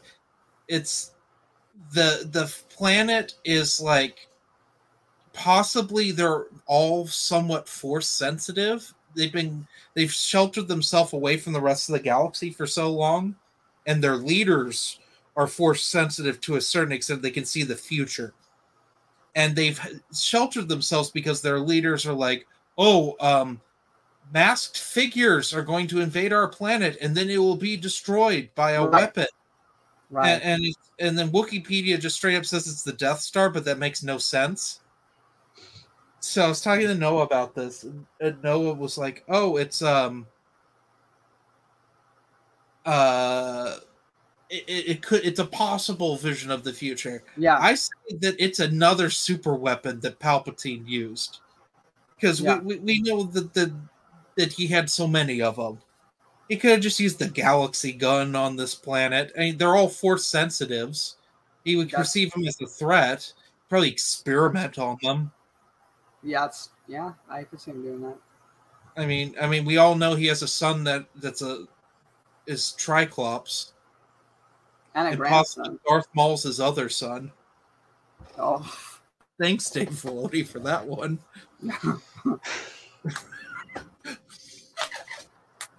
Triclops was bad enough. I like Jedi Prince, but Triclops is a stretch. A second eye of Palpatine, perhaps. That was a plot point in New Jedi Order, though, when they were just like, "What if there's a second eye of Palpatine? Because there's 2 eyes. We can use that against the Vong." And then that went nowhere because there wasn't. Unless the second eye appears. World Devastators could have been the Sun Crusher. It could be anything, because this planet only shows up for this book. It's not in anything else. Yeah. And to say that it's the Death Star, when the Death Star's like history is pretty much set in stone at this point, it doesn't work. And I don't think the second Death Star ever left the Endor system. Yeah. I will admit that my knowledge of the second Death Star is pretty slim. It sounds about right that it didn't move, though. Except for IG-88 downloaded his consciousness into it. Yeah, base story. For reasons that are just beyond my understanding. It is. But us mere humans can't. I don't know. That's a good question, son of Luke. What if there was a second hand? Second hand of He did have 2 hands.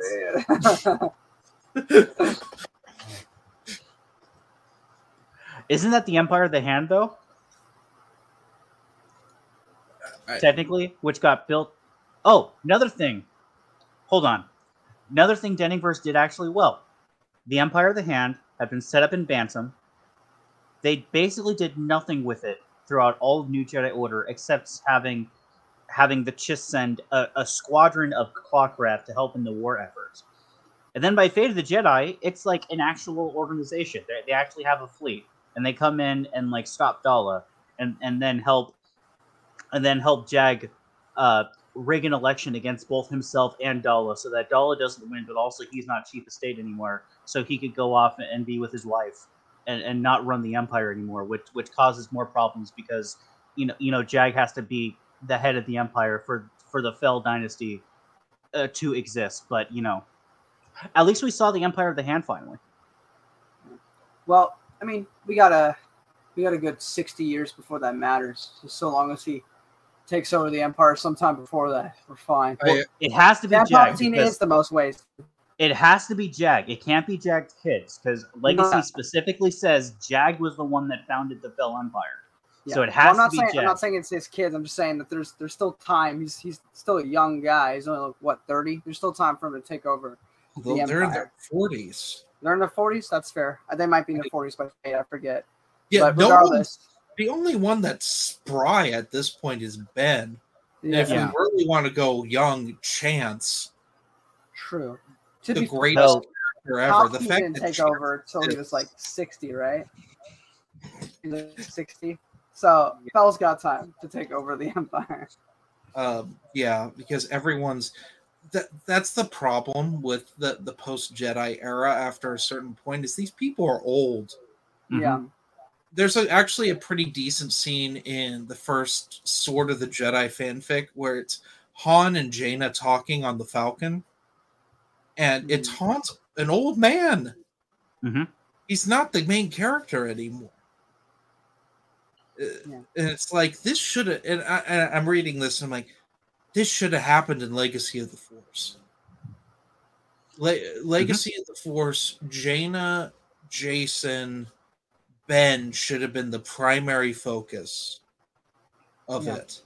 We don't need Luke, Leia, and Han anymore. Yes. They can be there. They can be side characters. But I mean, Luke's the only one that could still be like because I mean, freaking Yoda was like 900 and was still kicking around doing. Yoda's not a main character, though. Yeah, that's fair. Yoda's Yoda. Yeah. He does do things. So yeah, but that's what. But even Yoda, right? Because technically, Yoda is the most senior member of the Order, but Mace is the head of the Council. Mm-hmm. That's true. And yeah, Noah's completely right. They killed off most of the young generation without creating a new one. That's a big problem with because with focusing on it, right? You have this whole generation of Jedi, like I call them the shelter generation, the ones that were too young to actually participate in the Yuzhan Vong invasion, but are going to be the next generation. And we get almost none of them. We get a little bit of Valen and I forget her name, but the Bothan in like Legacy of the Force. And then we get a whole bunch more of them in Fate of the Jedi, but they're not like that recognizable. And like the ones that like you really get a sense of, they kill them all. Like you don't have the Jedi Academy trilogy to really with that first generation to really get to know them, and you don't have young and junior Jedi Knights of like to really establish them as characters. They're just kind of thrown in there, and again they're secondary, and you don't. I can't like I had a list of them at one point, but like I had to make a list of them because I can't remember their names off the top of my head. They're not memorable enough. I just know it's Valen and the Bothan and the Faline one, and like I know their species, I don't know their names. Because they're just not memorable characters. That if the EU ever gets continued, needs to be rectified. There needs to be stories set after Crucible that focus on the next generation. Completely new characters. Well, that was the point of Crucible, but the point is Crucible.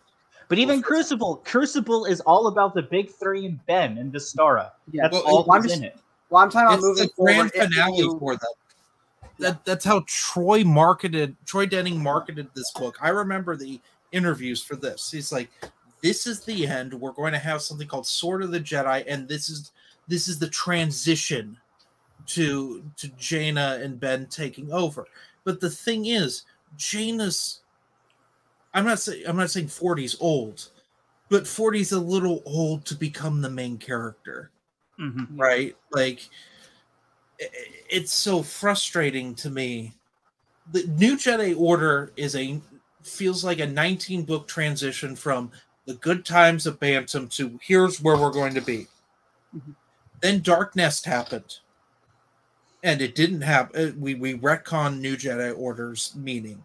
and stuff. And then it's just like it's nostalgia before the nostalgia thing was popular.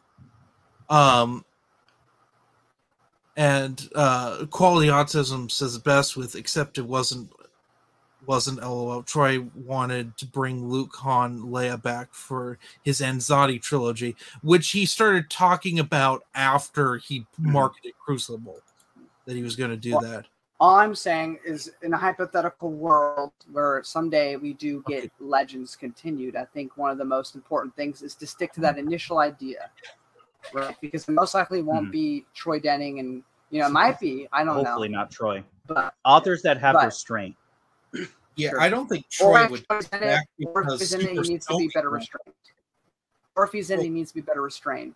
But we definitely need to focus on. We need to have stories that have nothing to do with even Jaina or Ben. Have completely new young Jedi, and we go on adventures with them. So that way, we get to know new characters and follow up with them. Alana and Chance. True. Perfect. But Chance is really young at that point. Yeah, Chance is like 2. Well, I mean, so I guess Alana's room to go with Alana.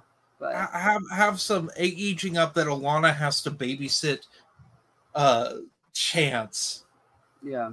That could be hilarious. That could be a fun little short story there. Like, we got to do something. I'm fine with having dynasties of families, whatever, with Star Wars. Yeah. That's fine. But there's 2 things that really need to happen. One is we need to have younger characters taking over. That's what's great about Legacy, is that Cade isn't old. He's young. Like, the characters in that are young for the most part. The other thing we need to do is we need to conclude all these we have all these characters that have not been, no one's done anything with them since New Jedi Order, pretty much. You got Kip Durrance. Yes. Oh my god. Well, first off, I need a book. Sorry, I need a book with him during Bantam era. I love him. He's my favorite. I need a story with him set after Jedi Academy, because we have that little short story, and that's phenomenal. And then he just pops up for a second in Young Jedi Knights, and then he's like a big factor in New Jedi Order. Apologize for interrupting. I fine. Love him. I love him. I need more of him. So, yeah, that's all. Something that Kyle Katarn. We need to do something with Kyle Katarn. Granted, these characters are old at this point. The thing I like about Crosscurrent and Riptide, it's Jaden Core. Like, that's so wild to me that Paulus Kemp did that. We need more Jaden Core. We need. He'd still be on the older side, though, wouldn't he? Yeah, because he's in his. He was like the second class for Jedi Academy. He was Luke's second or third class. He's in between. He's in between the Jedi Academy trilogy, the first class, and Jaina and Jason. Though, to be fair to all the old people moving forward, and we also have Dooku, who was pushing 8 and still kicking around doing stuff. So it's certainly possible for other characters to kick around doing stuff. We also need more. Yes, Mandrazuma does.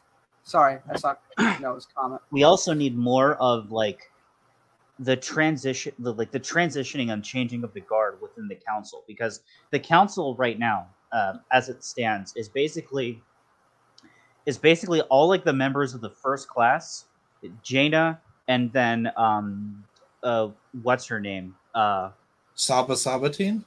No, not Saba. The diversity hire that Kenneth added to the council as a yes woman, and then turned on her.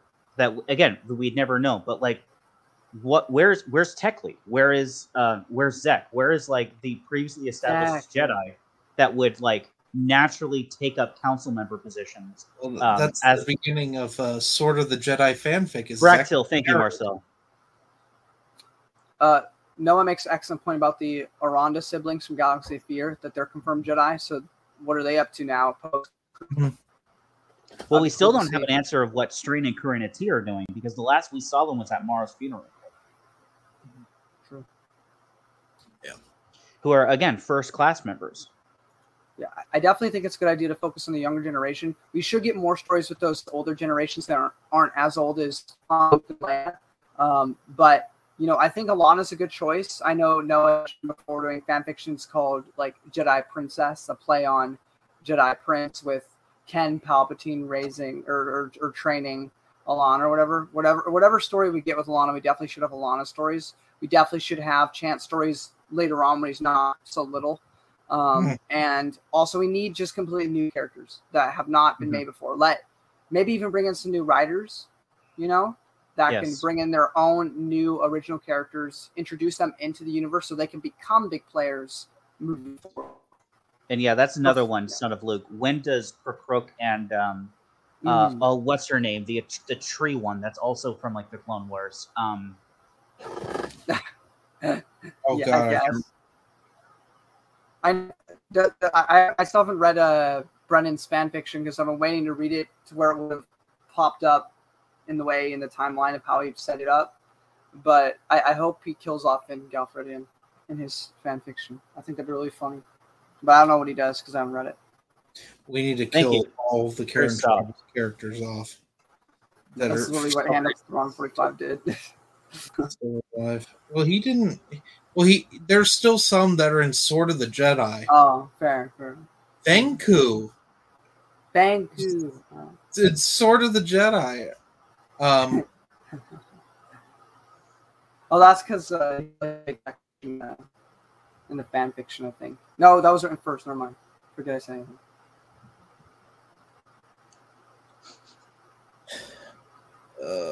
Yes. No, Abeloth should not be a part of anything doing with Alana. Yeah, this is the thing. They've written themselves in the hole that they know exactly how to kill Abeloth now. That but they have to find the thing, which is the thing. Well, yes, but like Abeloth is an incredible threat. That's left with Abeloth is finding the dagger and then killing her with the dagger. That's the thing too. If anything more with her, well, they have to find some way to make her be a threat because how she was handling Fate of the Jedi was awful. So whatever. I don't think you can do that. I'm sure there's some way that she could gain power by doing something. They need to figure out some way so that she can actually be threatening before she gets taken out. Because otherwise, why even make a series with her if she's just gonna? Yeah. So she's got to be. Something has to happen where she's able to, maybe not acquire more power because it sounds anime-like, but something where it's not a walk in the park to just take her out. You know, she has to actually be threatening. I do agree, Marcel. That is a huge issue. And then, see, I thought the best way of resolving that issue is to have them come into the scene after Luke is no longer the head of the Order. And because, again, the current Masters Council, as it stands right now, is not capable of functioning without Luke. And they could be that guiding hand that helps Ben take over the Order, wrangle the rest of the Masters. That was how I would have done it. But that also means killing Luke early, which I don't want to kill Luke early. Does he have to die, or can he just take a backseat and let these older Jedi? Well, I think he takes a backseat for a while. I do think he's definitely dead by legacy. By the events of Legacy. By legacy, but yeah, I don't. I want Luke to be kicking around for another 20+ years after Crucible, at least, and then just take a backseat, take a Yoda stance where he is not the head. He is still around. He is still a part of the Order, but he is not on the front lines anymore. He is delegating the tasks of running the Order to other people and doing all of the world savings, you know? So, this is how I see it. I say Ben finds Kukruk. Also, another thing that isn't wrapped up that I had an idea about for post-Jedi. Whatever happened to the clone of Starkiller? We need a conclusion. I need a Force Unleashed 3. I don't need I don't think we need a Force Unleashed 3. I think we could do something where it's post-Jedi. There's like a crazed Starkiller because we know that cloning Force sensitives leads to all sorts of issues. But he's still good at the end of 2. Well, but he has issues that he doesn't know who he is. I say he just goes full insane. Well, the easy solution is that Boba Fett has the hit on him, so Boba Fett eventually just kills him. Didn't he give up? Didn't he say like I don't care anymore? No, he said like no. It was like another day because like it was like he had him as crosshairs in the reunion when like they had their reunion, and he's just like, no, I'm not going to do this now.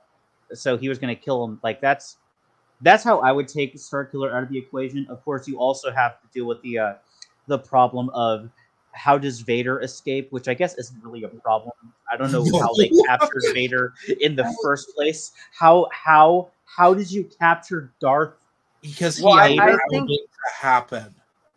Well, yeah. Well, I think that was the idea. They would have set that up for the next game that he was planning that, and there was going to be some resolution to that, but we don't have anything because their idea for Force Unleashed 3, I thought was stupid. Is the co-op game with Star Wars and Vader. But I'm still sure the story would have been that he planned to get captured for whatever reason that we didn't know about.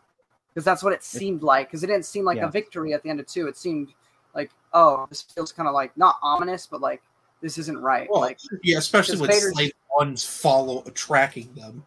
And then there's also all the continuity issues that arise inevitably when you put Force-sensitive and Jedi-aligned characters in the Rebellion era, or in the pre-Rebellion era prior to Luke coming out, and putting,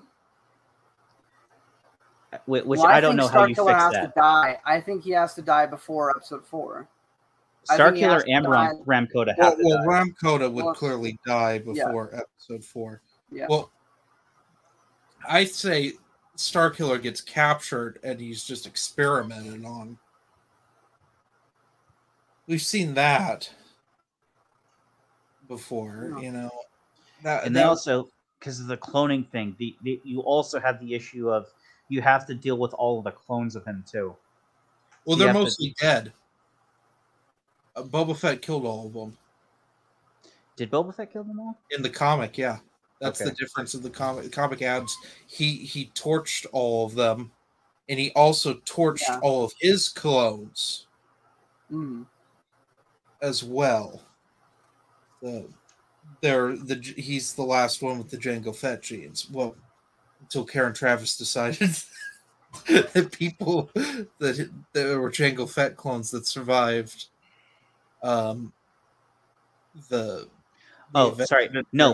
No, Maxwell. Boba Fett was hunting the Starkiller clone, not Vader. No. So my thought was that Boba Fett kills the Starkiller clone, and that's how he dies. Yeah, it's possible. Boba Fett's killed Jedi. Boba Fett's nearly killed a lot of Jedi because Boba Fett always ends up being a boss in a Star Wars game. I mean, he's a boss in Jedi Outcast. He's a boss in Jedi Academy. That's true. Yeah, Boba kind of sucks. No, Boba Fett I'm kidding. doesn't have the Force. He does very well. Remember, Jango Fett headbutted a Jedi to death in open seasons. It was the greatest thing in there. He headbutted a Jedi to death. I prefer Jango over Boba. No, he didn't. I'm going to be honest. It was a bit of a hot Okay, I just recently saw those panels. He didn't headbutt him to death. He headbutted him, was caused a nosebleed, and then he garroted him afterwards. Oh. I still think headbutting to death. He could do it. He could headbutt someone to death. He could headbutt a Jedi to death. See, the more egregious one is when he kills Coleman Trevor in Attack of the Clones, who, simply because of how the way lightsaber forms work, and that he specifically had mastered Surisu and was a High Council member, being that he was fairly combat capable. Surisu being the one that was specifically invented to be able to deflect and counter blaster fire. and he gets killed. He gets gunned down after blocking only one of the 4 shots that are shot at him. This is how I interpreted that, is that Dooku used some sort of Sith power to kind of stun him. Because I agree, that doesn't make any sense, period. And then he gets killed by Mace Windu in the dumbest way possible. So there is a okay, if you I forget who pointed this out, but if you watch the fight closely, when he gets like trampled over by like it destroys the jetpack, and like he at one point tries to like use the wrist gauntlet to like launch the missile at Mace Windu, but it fails, and then he has no backup plan. Is how that happens. Yeah, it's just that it's horribly choreographed. Like all Samuel L. Jackson's fights are in the prequels. But anyway, I think we're about wrapped up here. Yeah, we've been going for 2 hours and 10 minutes, and 40 minutes of those was the actual topic of the podcast. Pretty typical for Legends, honestly. Oh yeah, we had some good talks. So anyway, have a good one, everyone. Thanks for joining us. See you later.